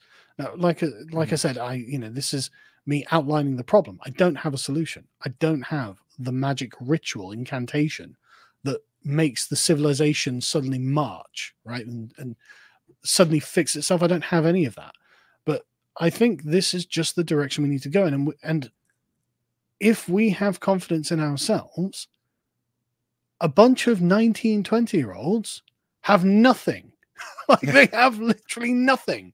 They have no knowledge of the world. They have no particular goals. They have no structure. They have no self-confidence. We can't fail, right? This is why the dads will win if we just know how to articulate this and how to popularize this kind of message. The mimetic effect of trans women are women, but for our kind of magic, right? That kind of conquering mimetic narrative. Like I said, I think that there's an asymmetry here. Like, the mimetic battle will always be won by them. It's a tortoise and the hare situation. We can't be faster than that. What we have to be slower and more grounded and more in contact with something that's permanent. But remember, they spent a long time working on this. Like, this didn't happen overnight. They, it's the work of many hands over many generations that got them to the distilled silver bullet of progressive morality. And like I said, I'm not saying I've got the answer, but I don't think it's hopeless. I don't think it's over.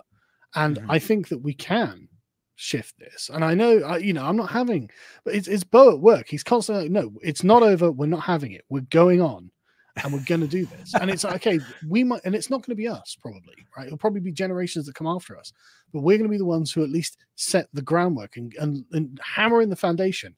And at least we can say, look, the foundation has to be a sincere conviction that we can publicly articulate in the face of 100 million mocking, degenerate millennials, chaos cultists, and just stand there with their chests out and say, no, I don't care.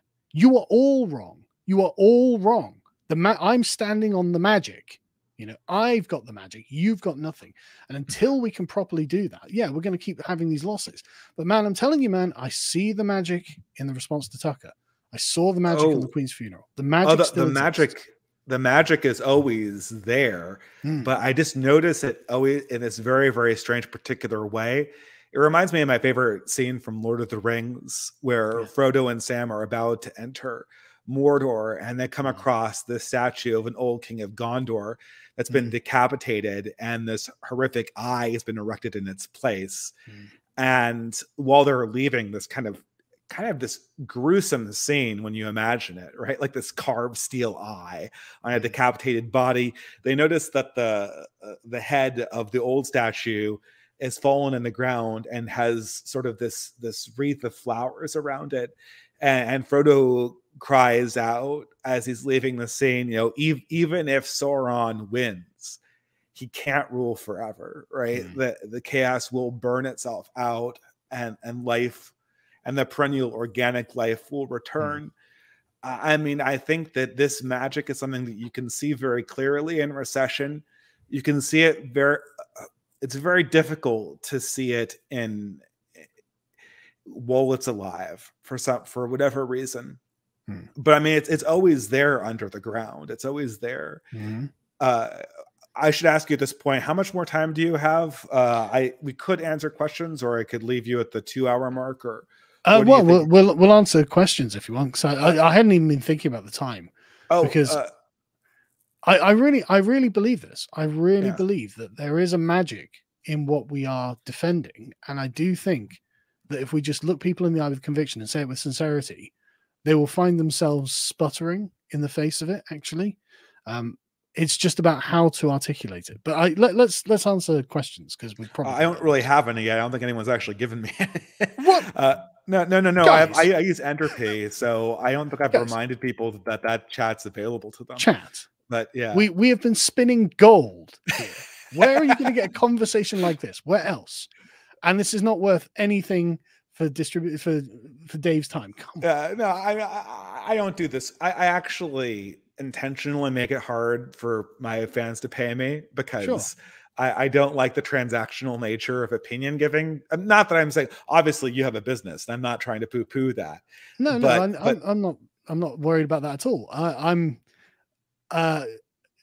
always happy, though, to promote someone who I think is doing good work. And come on, guys, you've got to support the content creators you like. But I guess on the last thing, just to kind of, if people want to give donations or Entropy chats, I hope it's working. I've had a hard time keeping up with this. This Entropy interface isn't always the best for me. I should chat this back here. I'll put it in here again. Couple of things from the chat. Dave Moral mogging Carl. I don't think I'm having it. I'm not having it. What's mogging mean? I assume it means trying to get me to stand down or something. I'm not sure. Yeah, it sounds like a demoralizing. I'm not having it. I'm not. Yeah, I mean, I think that we're going to see this. We're going to see a very strange generational transformation that's going on, and especially you see this in the changing of the tone on YouTube here. I want to know what people kind of are made of when the show goes away, when the Jon Stewart kind of reality of defining yourself by scoffing. What do people actually believe in, and what do they want to fight in when the chips are down? And this is something that I think that I've gotten a lot more. Especially, I feel this especially just kind of walking around playgrounds with my son a lot, is kind of just thinking a lot about just what's left in the earth, what we leave for our children on the earth when everything kind of blows away, because there's so little evidence of what we do online in the real world. And the real world's kind of been degrading slowly as the conversation goes forward and forward and forward. Well, you're absolutely right that get off the internet, use the internet as little as possible. Spend your time in the real world. I get a lot of this actually, where I tell people, look, I'm not as online as one might imagine, considering I have an online business, because I have a real life that I have to attend to, right? And so I can't generally just sit there on my phone with my kids, right? And so I've got to play with my kids. I've got to go outside. I've got to speak to other parents. I've got to go to parties and stuff like this, with kids' parties. Like, I'm actually not a terribly online person. And this is difficult for people to accept that, but it's true and it's good for me. And so, I, have a healthy complexion. I'm not like, indoors all the time. Things are not as bad as you think from the impression that you get online. And this is the thing, and this is why I'm not having it, man. I don't think it's over. I don't think anything's over. And I do think the situation is recoverable. We just need to know what we're advancing, because that's the problem. We're never advancing something in the correct manner. And that's the mission, I think. Oh, your cursed Anglo-Saxon optimism. It's just something is definitely over. Something is definitely, I mean, I just think of the California of my youth is over. And that I agree. California existed as a separate culture, as a cultural place. Possibly. California existed for a very brief period of time. Because it was so new and everyone there came from somewhere else, but it did exist, and then now it's no longer really what it was before. Now Have you ever read The Battle of Malden? No, what is that? It's an Anglo-Saxon poem about an Anglo-Saxon defeat to the Vikings. And even though they're losing, there's a line in there. Go look up Scott Mannion on Twitter. This legend. He knows all about this. But it's let the heart grow keener, the eye grow sharper with your diminishing might. Right? It's, you don't lose. You might be defeated, but you don't lose. Right? And as England has shown, you can come back from a lot. Right? I mean, when 6 out of 7 kingdoms have been conquered by the Danes, and yet we won. Look at the Reconquista. It's not over. Oh, it's not no. over. It's just in that sense, it's not over. And in the sense of the Reconquista, it's not over.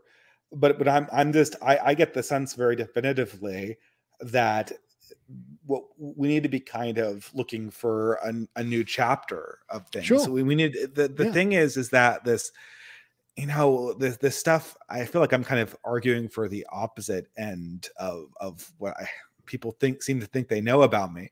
Yeah. But what children need to know is not that, like, once there was this thing called the British Empire, or once there was this thing called California or the Catholic Church.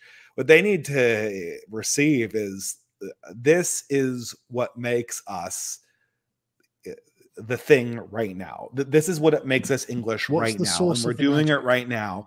And this is what nobility looks like, and this is our relationship to people who exhibit more nobility than we.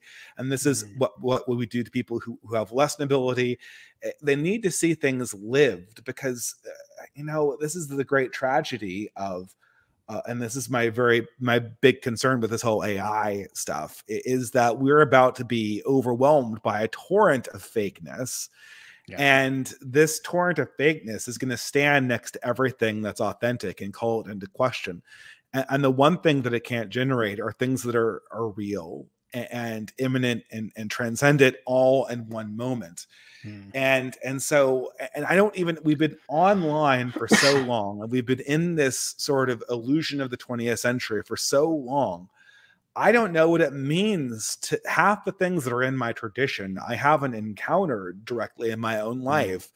And the thing is I don't so much want to read about them more, or expound on how wonderful they were at a previous age. I want to actually see a new version of that thing come into the physical world and exist as something that's holy now.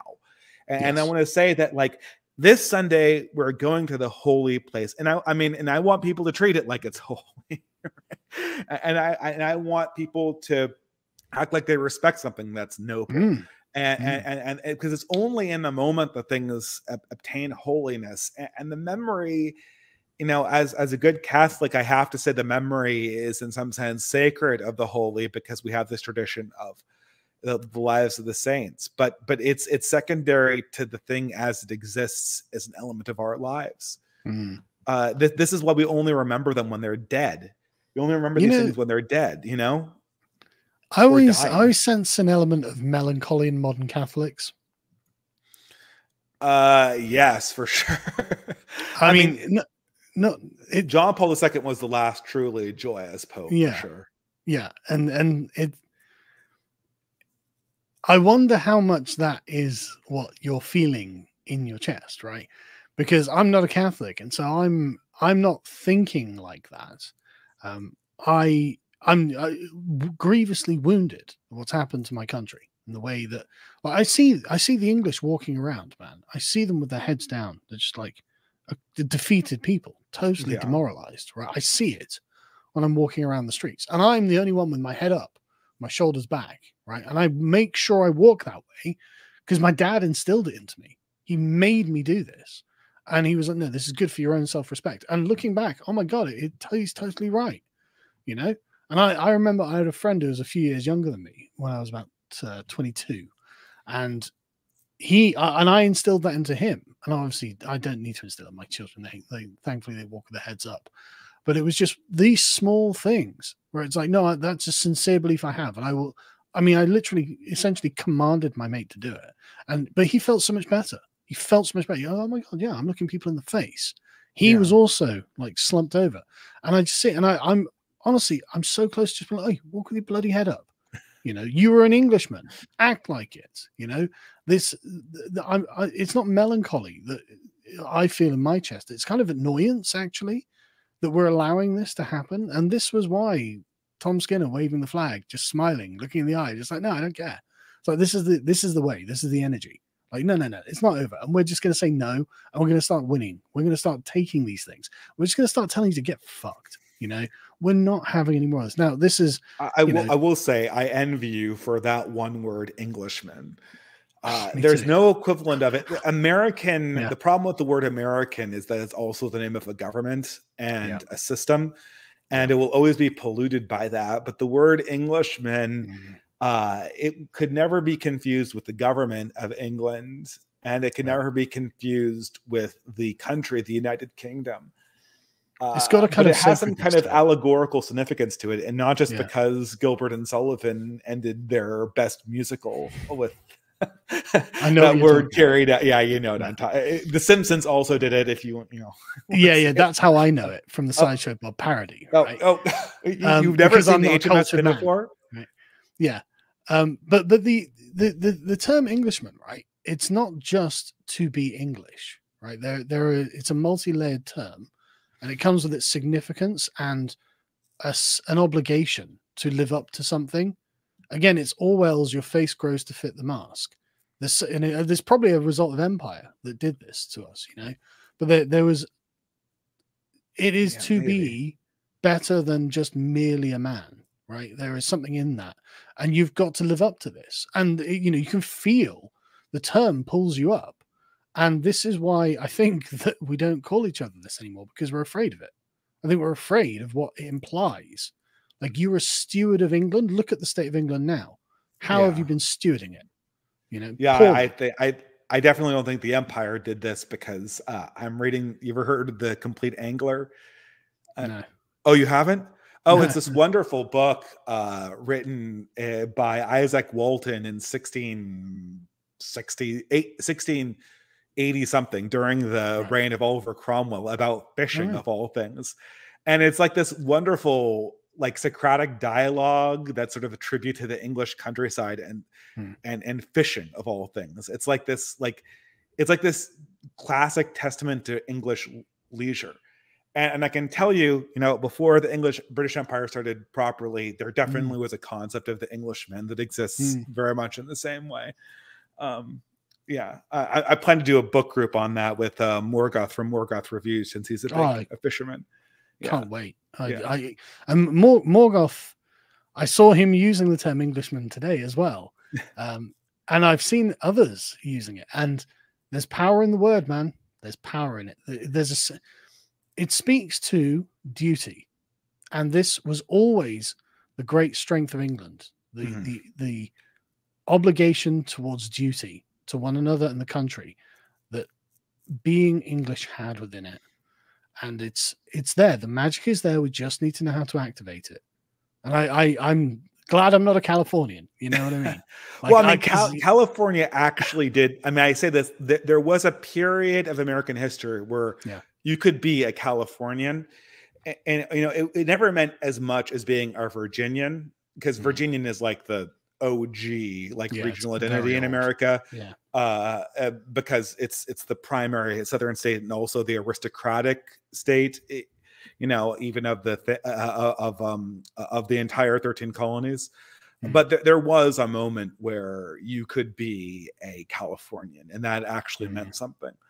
And yeah, it's gone. And my European ethnicity is also another ethnicity that is gone. I'm a child of two dead ethnicities, Californian and Danish, Swabian, German. These are both cultures that are dead. So try maybe taking that pride in the other contributes one. to Yeah, my what? yeah. Try taking pride in the German heritage. Yeah. Did the Germans take pride? The Germans do No, not take pride. No, no, they do not. it's sad to see it. Yes. It's Yeah, it very is. sad. Yeah, I lived in Um, Germany for 8 years. Right, oh, you and did? Oh, really? oh yeah, oh yeah. I lived in Germany for 8 years, and the Germans are lovely people. Right, on an individual level, they're lovely people, and they're totally scarred by what happened in World War II. Totally Yeah. scarred, and it's fucking sad to see. It's terrible. It really Yeah, is. yeah. They're I'm not. actually like there's a lot of banter, obviously, between the European ethnicities, Mhm. but what underpins all of the banter is the belief that it's legitimate that the other ethnicities take pride in themselves. Yeah. You know, obviously, I'm going to do down an Irishman or a Frenchman, but I expect them to do me down and take pride in themselves. Yeah. You know, Of but course. it's a kind of it's a weird thing that kind of raises everyone up when we do each other down. You know, Yeah. it's really weird, and it's charming, really charming. Like I tell people that when I went to Oktoberfest in 2009, and we Mhm. were on a campsite, and it was literally just a mishmash of European ethnicities.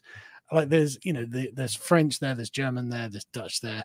And when we got to the campsite, we just go for a beer, and people are like, "Oh, are you from England?" "Oh, England!" And people were really impressed that we're English. And I was like, I'd never had this response from anyone before, right? And there was this Belgian guy, and everyone was ragging on him, and I was like, "No, don't." But the whole thing was just really charming, and it was very wholesome that we were all kind of ragging on each other, and yet everyone was having a good time, and everyone was very it was just, and none of us knew each other. It was just a bunch of like 20 something lads kind of bonding over the fact that we're all different, we're all from different European ethnicities. And I've got a very positive memory of it. Very positive memory of it. I have to Movie say, drinking as well. this we have some super chats or entropy chats now. Finally. But the Chats. thing I want to end with is, there is such thing as ethnogenesis. Mm. And I think you can see this a little bit in South Africa. I have a friend, Conscious Caracol, who I owe an interview to, and what they're developing to sort of survive on the African continent as Afrikaners is the kind of thing that I feel is very real, and will give them sort of an allegorical story to tell themselves, even if they pass through this moment, and when no one knew what it meant to be an Afrikaner. Now they kind of rediscovered themselves. I'm not so sure if there's going to be a new life for Germany, because I feel like the bureaucratic apparatus of the EU is going to take that country, that entire ethnic identity down with it in flames. It's just negative though. Like it's really sad, because as an Englishman, and I'm sure your average French and Dutch and Belgian and Italian can do the same, we can construct a positive German identity that is not Nazi, obviously. And when I say positive, I don't mean good. I mean proactive, basically, that can identify virtues as well as foibles that the Germans could take pride in, actually. But the Germans won't allow themselves to do it, right? It's like we could explain to them what being a German is, because we have had to deal with Germans. And this is actually one of the things I love when people do it to the English as well, right? When they critique our culture and our habits. Like, the Germans are incredibly fastidious. The culture is, the cities are incredibly clean, or at least they were when I lived out there. The Germans were insanely polite, but also very direct, right? They wouldn't, like the English have got this habit of telling you a white lie, to protect your feelings. The Germans are not very good at that. And they're very apologetic that they have to tell you the truth about yourself, Yeah. And it's there's a virtue there. It's noble in a way, right? And they're reliable.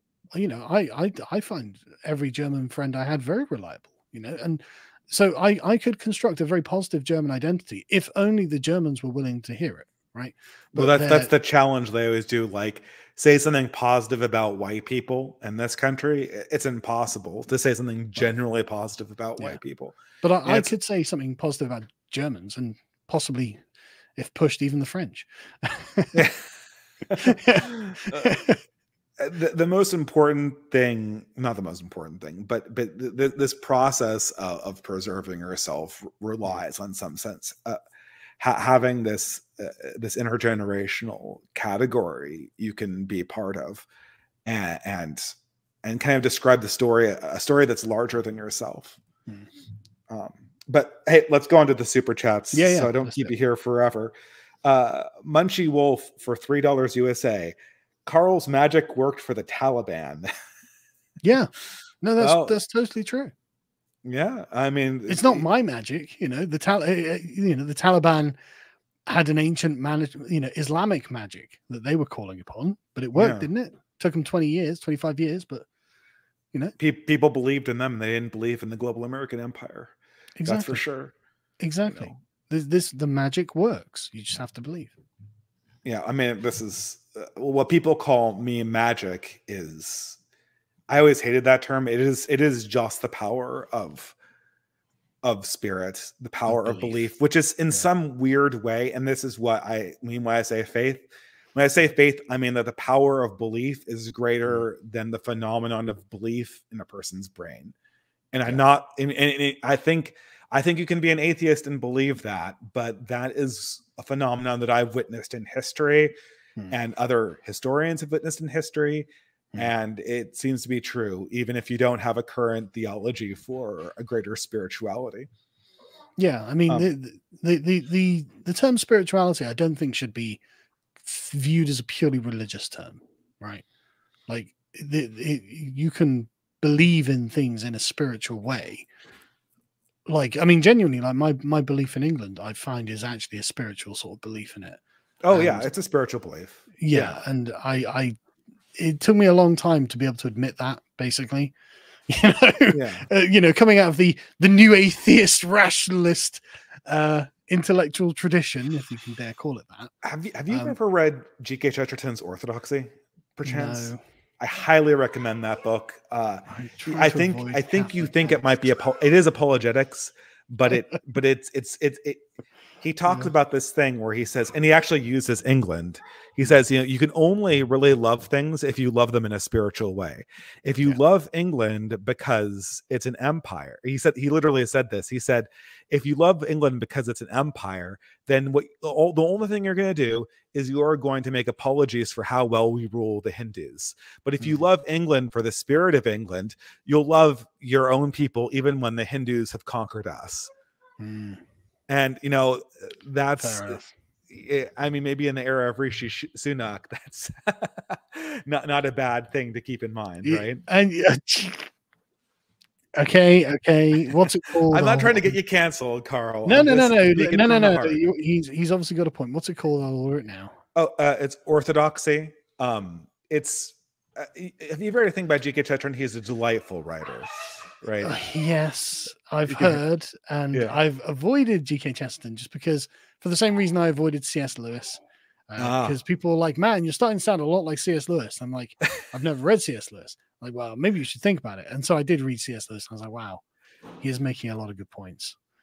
you have to read orthodoxy less. I'm ordering it now. Yeah, but you have to read it not as, but you have to read it as a letter to people like George Bernard Shaw. He writes it in a way that's like a blog post, right? It's not meant to be like this proposition, then this proposition. Let's be like a bunch of jokes, right? So it's a lighthearted book, but it has like deep, profound. It's such a dry title. It's such a dry title. It sounds like, but it's funny, right? It's like, you know, but this is how I feel about Burke's reflections on the revolution in France. Like, it's not funny, obviously, but you can tell that this was kind of an extended fit of passion for Burke. Like, there's not even chapters, you know, it's just this one long screed that goes on for like 300 pages. And you can just imagine the furies. How could you not understand all of these things, that the most basic of things that I'm going to write down? And it's brilliant. You know, and if you think that's a crazy screed, read Thomas Carlyle's French Revolution history. That, if you want to talk about, it's virtually unreadable, but the pathos in that writing is insane. It was the direct inspiration for Charles Dickens' A Tale of Two Cities. Although I don't think they agreed in terms of politics. That's just a seminal work. But I'll look that up as well. I know the AA has been going on about Carlyle a lot. Well, I really dislike Carlyle's prose style. I find G.K. Chesterton's prose style to be delicious. People hate that word delicious, but I find it's very fun to read. And Joseph de Maistre prose style is also very fun to read. But Carlyle is very Victorian, and he almost is more he's like concentrated Victorian prose style more than Victorian writers themselves. So it's so heavy. Sometimes he puts people off because of that. Okay, so the next super chat is the Nreeb for $5. Dads are cool. Ask a child that grew up without a dad what they wanted and needed most in life. Man, I'm telling you, don't sit there and say I'm a dad, therefore I'm not cool. My God, man. Like, I am the coolest person in my son's entire universe. Every day I come home from work and he's just like, Dad, and he's 8 now. And he's done it since he was 2, you know, and he still does it. And, you know, he wants me to do things with him all day, every day. And it, you know, obviously I can't all the time, but like, I'm telling you, man, there's no, and that's a great point. There are so many kids these days growing up without dads. They wish they had someone like you around, man. They wish. It's just there's just a qualitative difference between what we want and what wins in the game of social media and attention. Yeah, man, I tell you, my dadism is going quite well though. Like, you know. Oh well, actually, Carl, I don't think I've spoken to you since the latest, right? I should say congratulations. I know I did on Twitter, but that doesn't really count, does it? Right? Yeah, no, it's fine. It's fine. You know, but thank you. She's doing very well. She's like 2 months old now or something. I let my wife deal with dates. You know, time for me is a kind of omnipresent now. And you know, whatever dadism means for sons, it means something entirely different for daughters. And that will be. Tell me how that goes. Well, Jordan Peterson, when I posted it on Twitter, Jordan Peterson retweeted it saying, "You are going to be the most important person in this person's life, so just remember that." And I was like, "Yes, sir." You know, but when I say dadism, it's kind of this meme where basically I'll make podcast segments or videos just explaining like a basic dad concept from the position Yeah. of a dad who's just like, look, I'm not accepting a Zoomer counter argument to anything I'm saying. I am telling you, you need to do this and you will get a good result. And if you don't do this, it'll suck, right? I'm writing a script at the moment. Just don't have sex on the first date, you whores, right? Both of you. Just don't do it, right? This is timeless daddist wisdom that your father should have told you, but of course you're a fatherless Zoomer, right? Okay, This sounds like a great TikTok series, Sargon.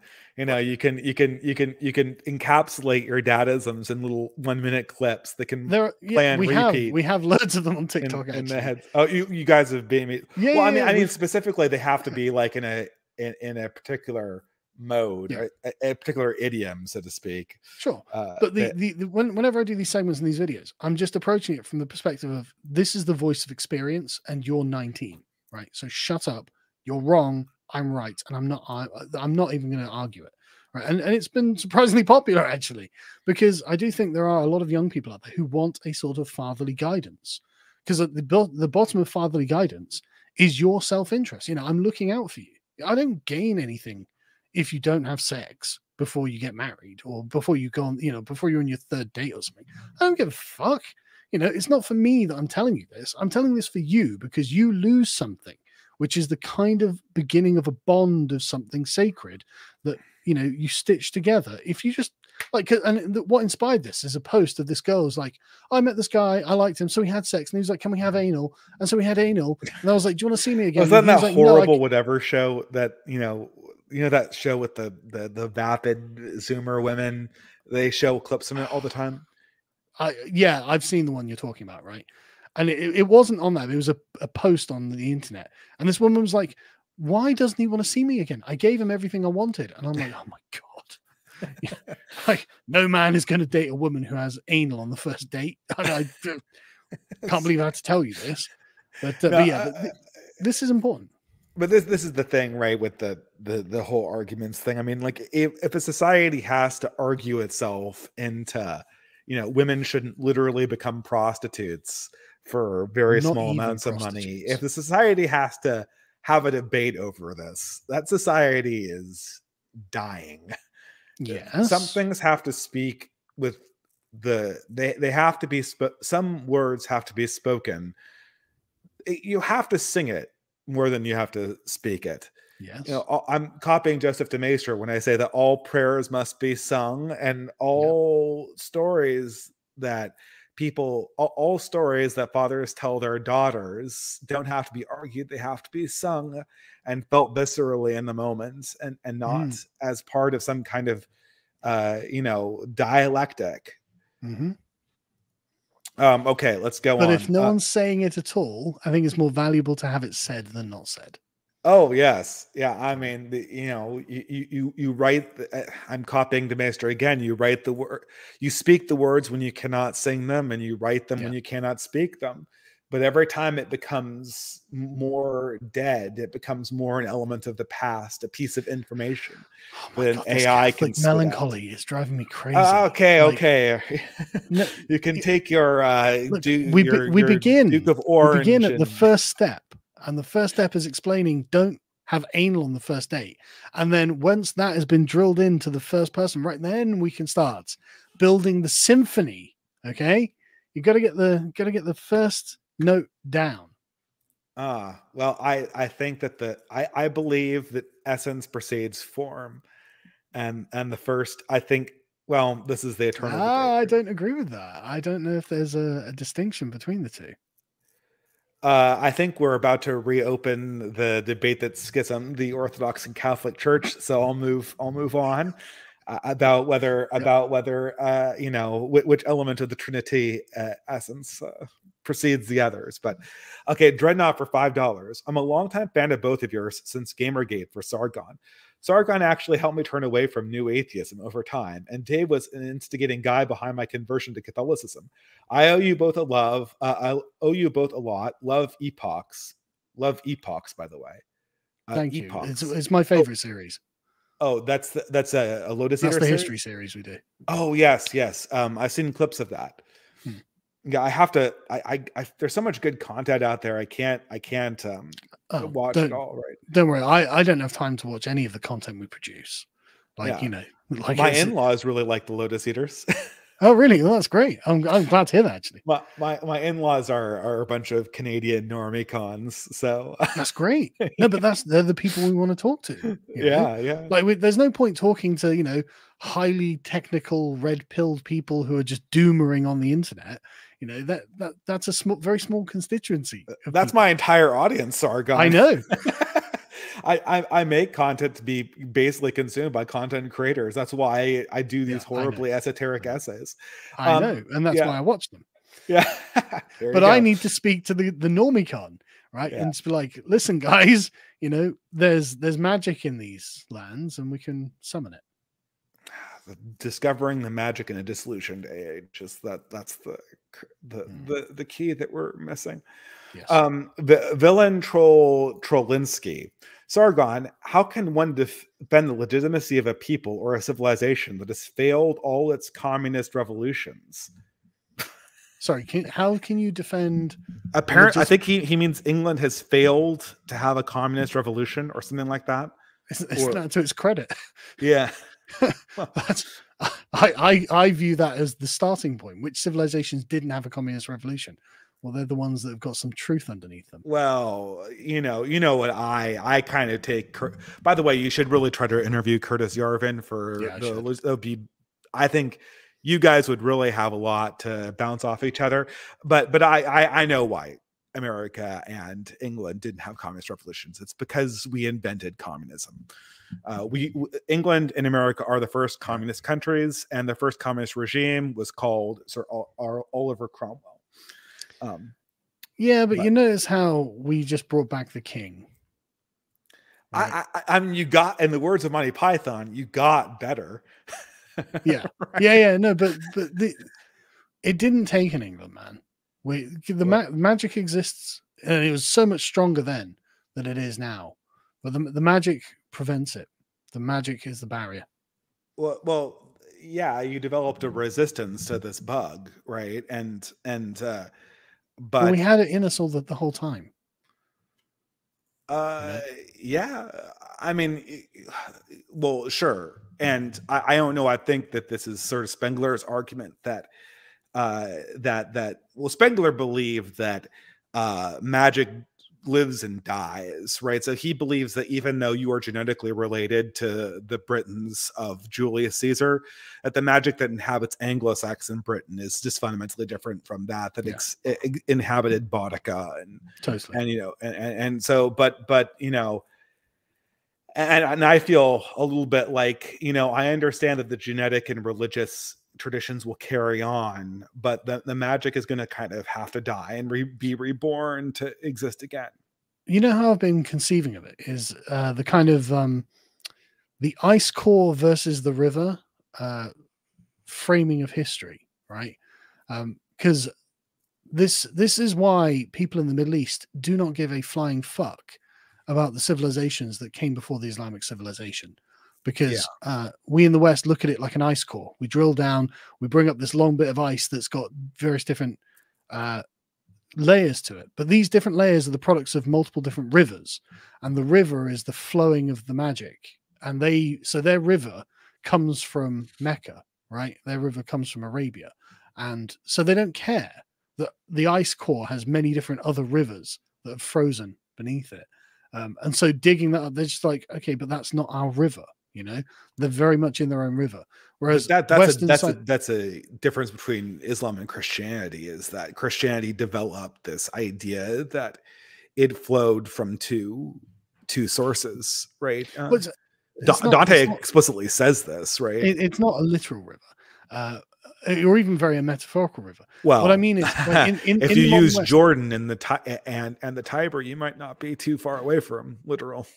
I mean the magic of the civilization flows like a river, right? So it doesn't have to begin. It doesn't have to begin and end in one place in the world, right?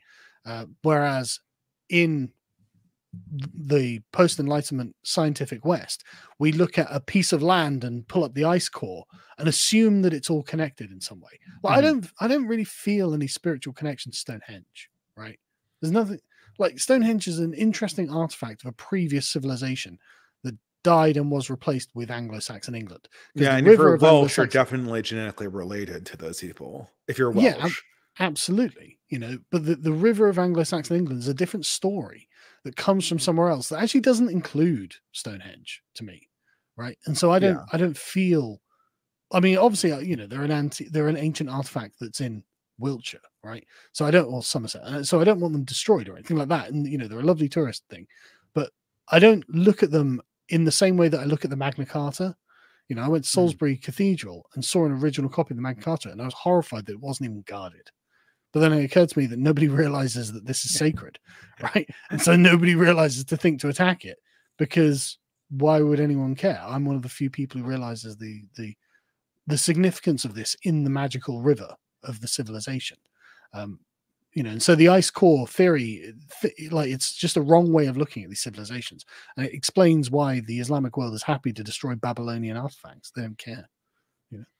Yeah, but I don't know about the relationship. I mean, there's some echo of the Roman that you see in the Italian. Sure, there's some echo there, right? And there's some echo of the Viking in the Swede, although oftentimes I'm kind of a little bit sick about modern Northern Europeans pretending to be Vikings when they're so separated from their immediate Christian ancestors, you know. Yeah, but they're part of the same river. They're the same civilization that had a continuity. Even though they adopted Christianity, it didn't break the continuity of the Scandinavian civilizations. The fall of the Roman Empire didn't mean that the Italians weren't the descendants of the Romans, right? But the spread of Islam across Babylonia, did break the continuity of those people thinking of themselves as Babylonians, right?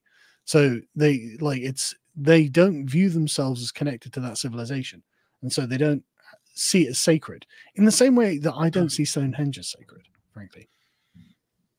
Yeah, this is interesting. This is such a rabbit hole that I kind of don't want to touch it, because it's like this is a really big rabbit hole. I understand exactly what you're saying. Yeah, because I did this experiment where I said, because I was having an argument with pagans and they were talking about ancestor worship, and I was trying to think of a pagan German that would even be worthy of worship, and like just can't think. Like, I can see Hildegard von Bingen and go like, okay, you know, we're on the same page. Hengsten Horsa. But like, yeah, it's like basically like Alderac, or the guy that who is that guy? The guy who destroyed Varus's column, right, or something like that. You know, and you know, on the what was it, that famous battle? Yeah. Okay, anyway, let's keep on going here. So I hope I'm getting this in right. Okay, dads are cool. So the NREB says dads are cool. Just ask dad who grew up with dad. We already answered that one. Dreadnought for $5 USA. Also, Carl, becoming quite a spiritual person. I grew up in the woods of Northern California in almost a 1950s atmosphere. The amount of cultural shift I've been through in the last 30 years has been embittering, to coin a word. Well, I definitely know how Northern California has changed in the last 50 years. It's a little depressing.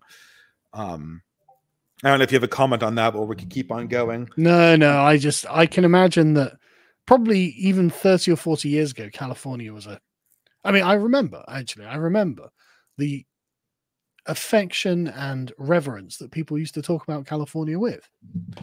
There was kind of a division, though. There was definitely, I think in Europe, if you think of California, people think of Southern California. There was also kind of a Northern California iteration too, much more about like living close to the land. And, you know, there's this whole sort of bay culture along the West Coast it's very old. Like, there's all these Victorian buildings that are built out there that, I mean, they're all kind of disrepaired, and these are depressing communities these days. But there's this whole kind of place that time for God in Northern California. Lady of Shalott for $5 USA. Speaking from personal experience, being a parent is the one thing that will give your life meaning. The same cannot be said for being an economic unit. There just aren't enough great careers to go around. This was the great mistake of the baby boomers, is to kind of co-locate meaning inside a professional capacity.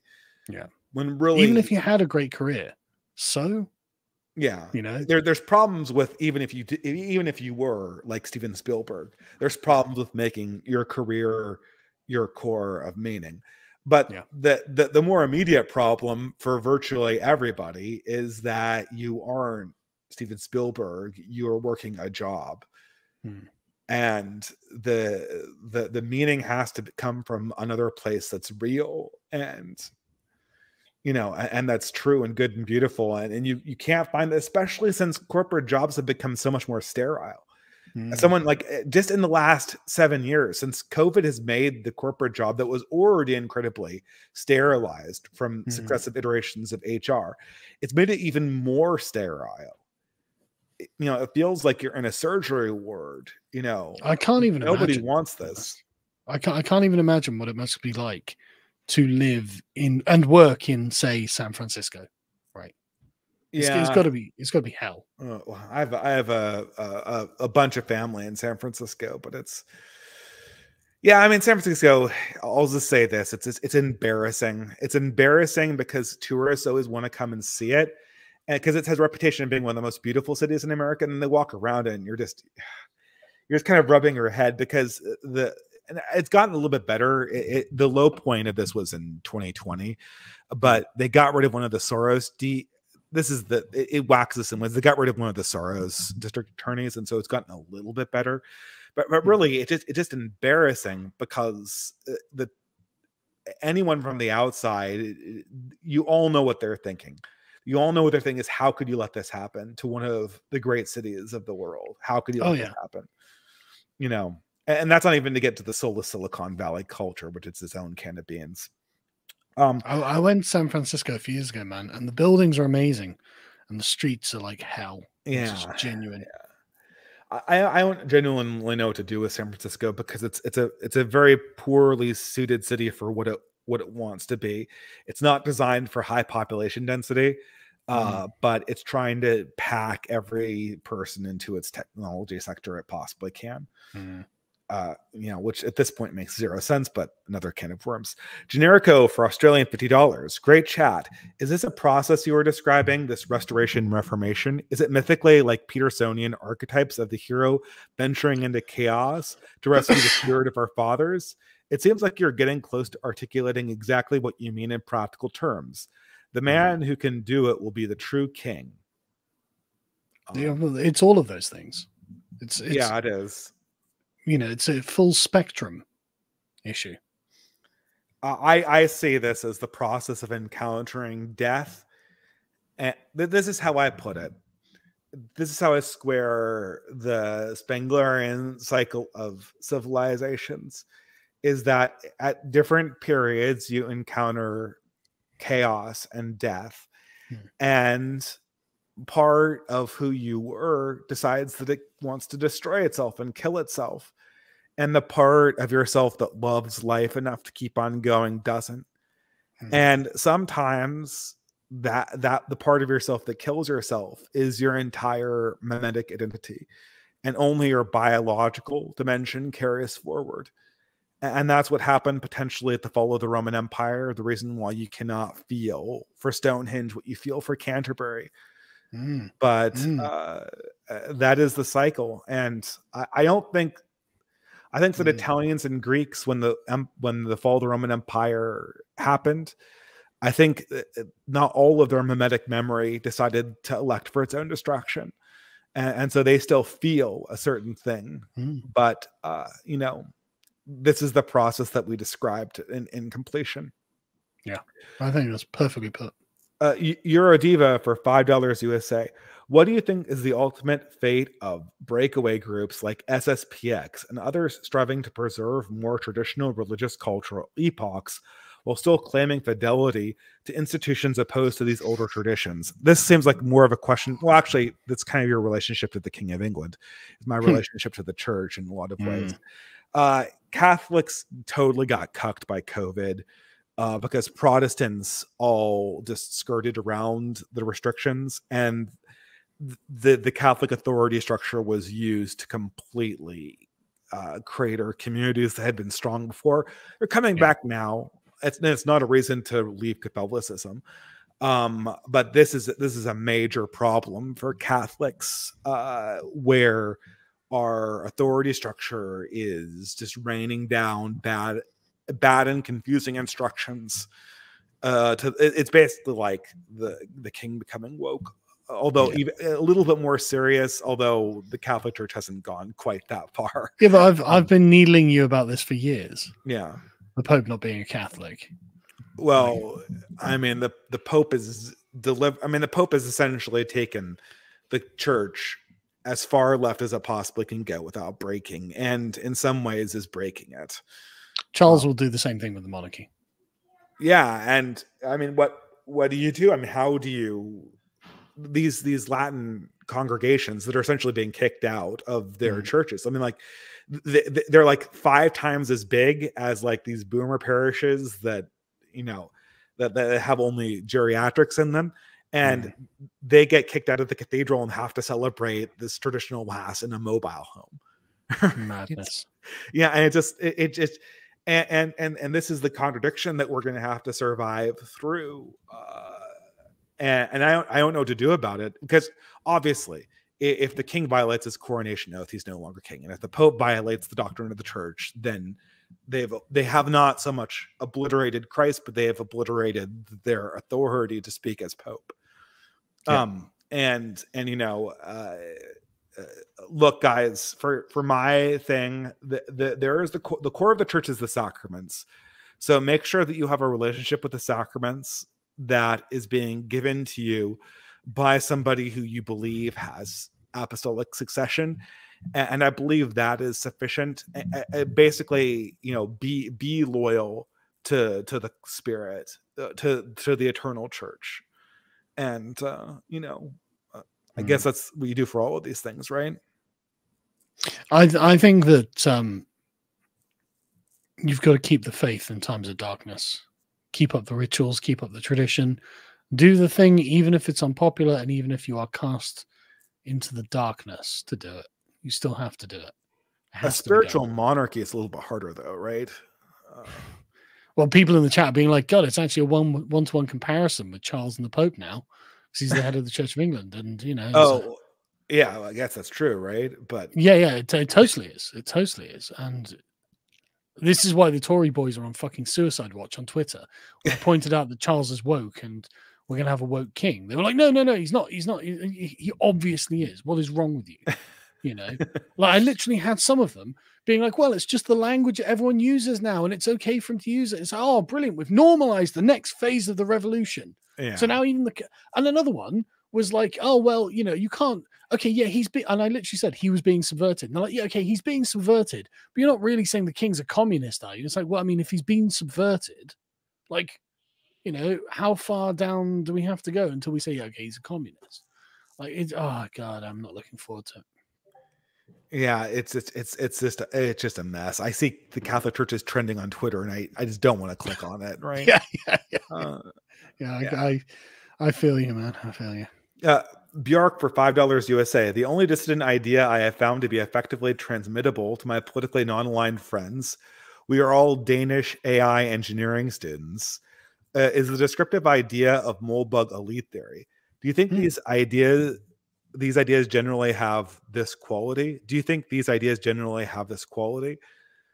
Well, my elite theory is political realism. That's Machiavelli and its subsequent derivations. The esoteric stuff is much harder to track. Not all of it's religious. Obviously, like there's Spengler, and I do call Evola religious. I don't. But Peterson channels this stuff too, to a certain extent. Right. The sort of intuitive description of spirit. I don't know. Engineers are kind of autistic. Designed, this is, I'm telling you, man, the struggle against AI is a struggle against cognitive security and autism. It's the struggle against realizing that there's greater relevance than simple simply being able to fake something and replicate it. There was always those ancient tribes that felt like you were stealing their soul when you took their picture. Yeah. But I guarantee you, people are going to sell their souls to something that can replicate their external features via AI. Yeah. Chat GPT, I think, is just a curse, man. I see people becoming dependent on it already. And it's like, if you're a writer, like, don't you want it to at least be your authentic thoughts, right? Yeah. Like, even if they're not as good as Chat GPT, at least it's real. Yeah. And I mean, they're not your authentic thoughts. What they are is the thoughts of the internet. And they're not even Chat GPT's authentic thoughts. What they are is every single person's digitized thoughts massaged into a random number generator and spit out grammatically at the end with the prompt as a guide for what it should say, right? Yeah. And this is the thing. This is why poetry has made sense to me more and more. Is that so much small is located in small word choices. Pardon me, there's my son's crying in the background. It's okay, I can hear. I'm very used to the sound. You're very used to that. I don't think it actually registers as much on the stream. Probably the listeners aren't even. No, I could hear it. Yeah. But yeah, like there is sort of a reality of small word choices and things like that. My favorite author to use as an example for that is Plutarch. Oh, Plutarch, Parallel Lives. I remember reading that like 20 years ago. Reread it and just think of the economy and efficiency and richness of some of the words. Like, the example I always go to is how he describes Sulla's return to Rome and how Sulla debauched the army that was sent to stop him and brought it across to his side, so he didn't even have to fight it. And it's like, there's so much in the word debauched. Like, it's, he did something to the other army and it was sordid, it was, and yet, he got what he wanted out of it. And it's just it's all contained in that one word, but you can feel the judgment in it, and it tells you everything you need to know about the way Sulla did it. Man, I mean, this is why classical education always was reading these things in their original language, because I imagine that what you're describing here, and what we both, I assume, read in translation, would be only coming out more in its original. Was it Latin he wrote in, or was it Greek? I know he was Roman, but he was a Greek in Rome. So he was a Greek in Rome. Okay. I assume he wrote in Latin. I would have to check that, because Aurelius wrote in Greek, and that was hundreds of years later, right? I mean, it might have been in Greek. I read the English translation, so I have no idea. Oh, interesting.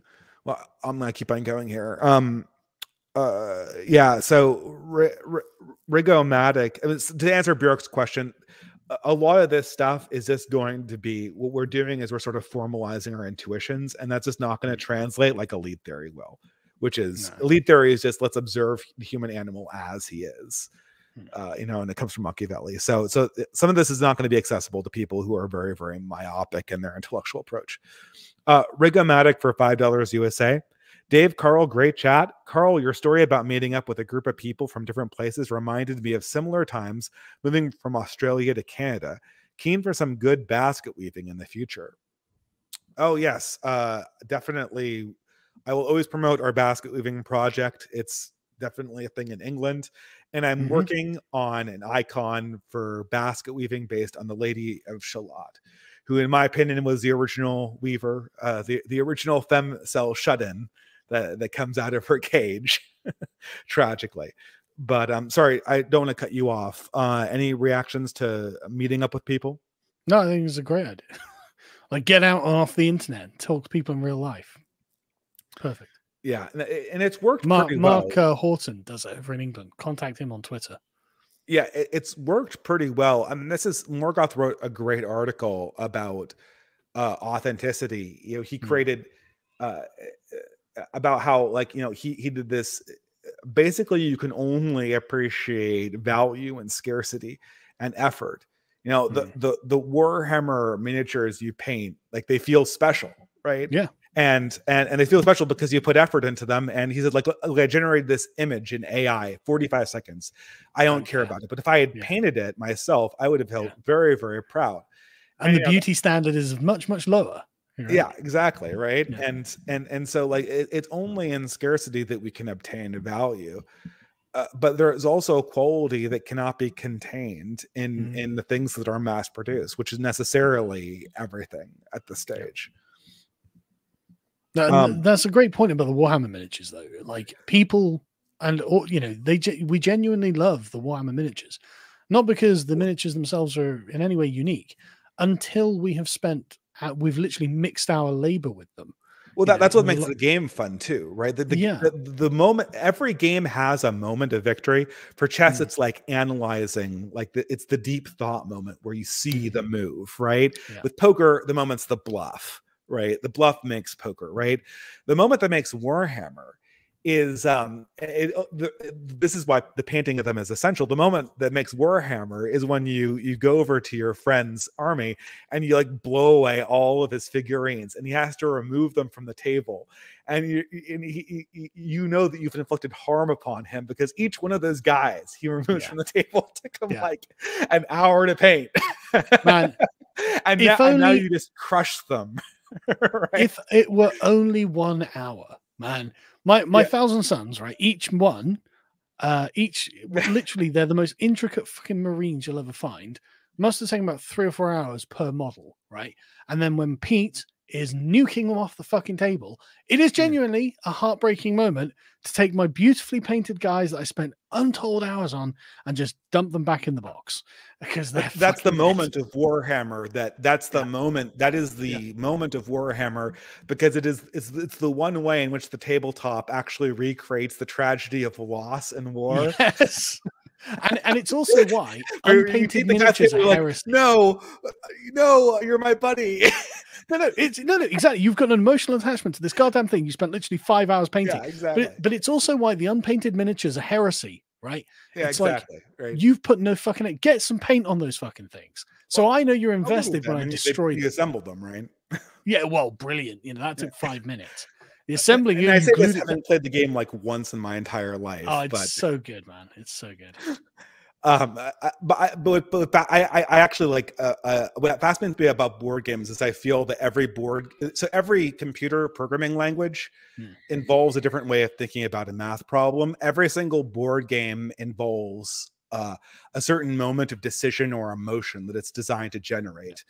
And that's in every board game. I always look for that thing where I try to locate the central moment of the game. I'm not so sure what that moment is in Magic the Gathering, but I've been kind of trying to formulate it in my mind too. In Magic the Gathering, it's when you can see when you have it in your hand, like a particular card the opponent isn't expecting, and if you make a certain play and the play goes through, you win the game. Yeah, and it's also, but there's also a component of meta too in that. So it definitely, they might have the counter in their hand. Yeah. Well, I'm not going to get into board game nerds. I like this game. I got back into Magic the Gathering by playing this game called Netrunner, which is made by the same guy, Richard Garfield. It's like an improved Magic, and it does that moment better than Magic does. It's actually it's by the same creator. Yeah. But Magic the Gathering has an additional component to it in addition to that moment you're talking about. But we're getting really nerdy here, so let's get back. That's fine. I think you are right though. I think it's the moment you realize they don't have the counter, which is that moment. Yeah, and there's also a feeling that there's also a feeling of ownership in the deck itself that's similar to Warhammer too. Yeah, because you crafted it. And I'm not sure. Yeah.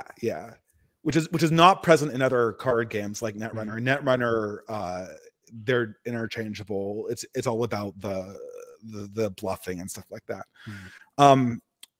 That's such we're so nerded out there. Melon for $5. Speaking of prostitutes, I heard prostitution was legalized in Germany and now shows up on job listings that are sent out to the unemployed. If women refuse to take these jobs, they can get their unemployment cut. I've got no doubt that that's the case. I mean, we legalized prostitution with OnlyFans, and we made it a prestige profession. We're so gone, guys. I can't.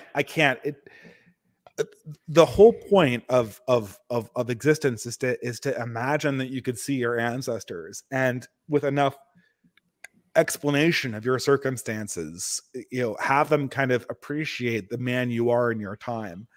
But how could you ever explain how well a wealthy society prostituted an entire generation of its women and applauded themselves for doing that? I don't know. I It have is no words for it. perverse. Yeah, It is perverse. It's so strange. Hmm. Trey for Great Britain pound. Okay, that's GB. That's Great Britain pounds, I assume. Yeah. Although I thought the name didn't Tony Blair. Okay, hold on, Sargon. This is a exogenous question. Did Tony Blair actually change the name of Great Britain to just Britain? No. So because I know he was like talking about doing that back in the day. Was he? Great Britain? No, Great Britain is the name of the large island. The United Kingdom is the name of the political entity that sits on the island. Ah, okay. All right. Okay. So Great Britain is just it's a just geographical designation. Geographic. Yeah. Oh, okay. So it's like Greater Britain, including Scotland, presumably. Okay. And then the United includes Scotland, Wales, and just the entire contiguous landmass of the large island of the British Isles. Okay, fair enough. Fair enough. Australian here and proud of my country's ties to the British Empire. Australia and the UK should be made closer again. Our countries are so culturally linked. Long live the king. Okay, I'm going to add to this one before you answer it. Okay, just say that with more majesty. Long live the king. I am in contact with an enormous number of dispossessed old stock Canadians that don't recognize Justin Trudeau's country as part of theirs. There's a diaspora of not English people, but sort of loyalists to a crown that no longer holds itself as something to kneel before. And I don't know what to do with these people because, I mean, as far gone as America is, Canada is further gone. What do you do with this? These people? That's not coming back. I don't think it's coming back. I don't know, man. But long live the next king, maybe. I think that there's going to be a diaspora identity of there's going to be a British diaspora identity. There's going to be a group of people in all countries that share a certain kind of ethnic camaraderie and loyalty to a high political king that may not currently sit on any throne. Yeah, I've recognized this in a lot of places. You see this everywhere in conservative groups inside Canada. And I assume that's a similar emotion that's going on in Australia. You'd have to ask them. I wouldn't know. I would like to know, though. I would like to hear from Australians on that and Canadians. Yeah, there's this whole Anzac culture in Australia, but the boomer generation really hollowed it out. It became all about like drinking beer and talking about Gallipoli or whatever, Which, don't get me wrong, are fun things to do, but yeah. Although it inspires, I assume that Australian nationalism inspires the boomer Australian nationalism inspires rather oppositional opinions about Winston Churchill than boomer British nationalism. Sure. Given the whole Gallipoli thing, Yeah. But there's a video on YouTube called Straya Day, Straya Day. Which is meant to be an ironic pastiche of Australian patriotism. But I watched it and I was like, well, I agree with all of that. so Anzac Day was 3 days ago. Was apparently. Okay. That makes sense, right? It was a spring. It's the Battle of Gallipoli it commemorates, right? Right. Yeah. I didn't even know that. Yeah, I thought it was in the summer. Interesting. Yeah, I guess it's Turkey. This would be the time to start an offensive if you were invading Turkey, right? Yeah. Okay. Surreality doctrine. This magic you speak of is divinity. Yes. We simply have forgotten how to invoke it. Our reality is an illusion. Is lifted after death. Billions watching the royal funeral lifted the veil for a small moment. Yeah. It's what they call an apocalypse, a lifting of the veil, right? Yep. Death Billions must summons believe in magic. death summons divinity, right? Yep. I don't know how else it can be summoned. I mean, in some sense, life does, but There not used to in be the all same way. sorts of rituals to do this, and we just no divinity can ever be. This is how you know that. I mean, this is the Catholic great in me, victories right? summon divinity. Well, yes, battles summon divinity. Doesn't have to be just a battle, but the moment of victory, you can feel the magic, the imminent transcendence of it. But that's brought forward by sacrifice and supplication. Yeah. Don't trust any magic that can be summoned by will or that can be bargained with. Yeah. That's just a general, maybe this is the Catholic in me, but don't trust any spirit that can be bargained with as a general rule. I agree. This is it has to be authentic and a product of your actions. It can't just be persuaded. This is where I'll part ways with Lorgar from Warhammer. The difference between an angel and a demon is not a matter of opinion. They behave very differently. Very differently. I'm more than willing to give the Catholics the ground on this one. Okay, cool. Okay, the last one of tonight, Thomas Iskandar for $3 USA.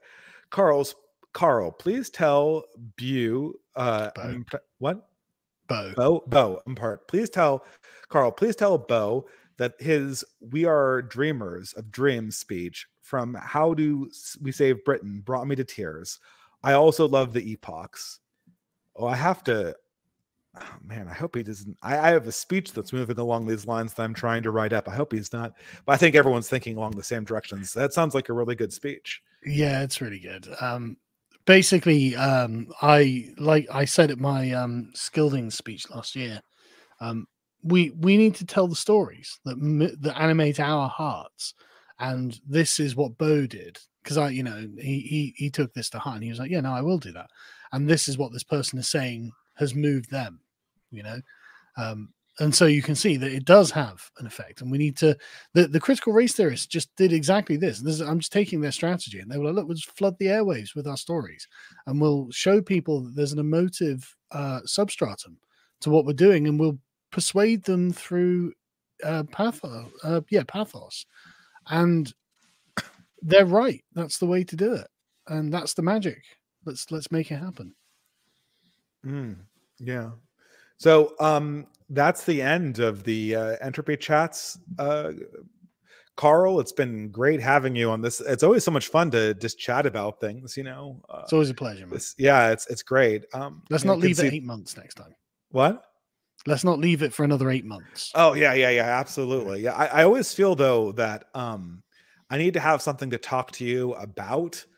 Really? I have no idea because the first few times we talked, I was like, okay, I got this message that Sargon needs to understand. First 2 times for sure. Whereas this time it's just, I think we're kind of emotionally on the same page. And really what differs from us really is the more individualized experience that we bring to the table that probably is more regional and ethnic and religious than it is some kind of like political analysis that I think you're missing or something like that. But it was great, man. I've lost. I mean, I can see you're like, oh, you're too optimistic. But from my point of view, I'm starting thinking, God, it's not over. Come on, pick yourself up. Don't be it's not over down. Everywhere. It's just a lot of us are going to have to. It's going to suck. We're going to have to meet death a little bit more directly and say no to him a little bit more firmly than other people who might be able to fall back on some. Every lesson humans have is either learned from tradition or experience. Virtually nothing, and in this case, the experience would be a negative one, right? Pain. There is literally, I believe currently that virtually nothing is learned through theory. Yeah. Which is one of the reasons I don't know if this is unovercomable, but this is one of the reasons why AI will never achieve genuine intelligence, at least in its current form. Right. But let's not test that if I possibly can, you know, there's a certain dimension to this that has to be experienced and lived. And, sometimes death has to be met in a way that's, you have to meet it to really learn the meaning of why you need to say no to it. And maybe we can end there. All right, man. Have a good day. I'll talk to you guys later. And I'll catch you probably on the next podcast. I hope to talk to you later, Carl. Definitely.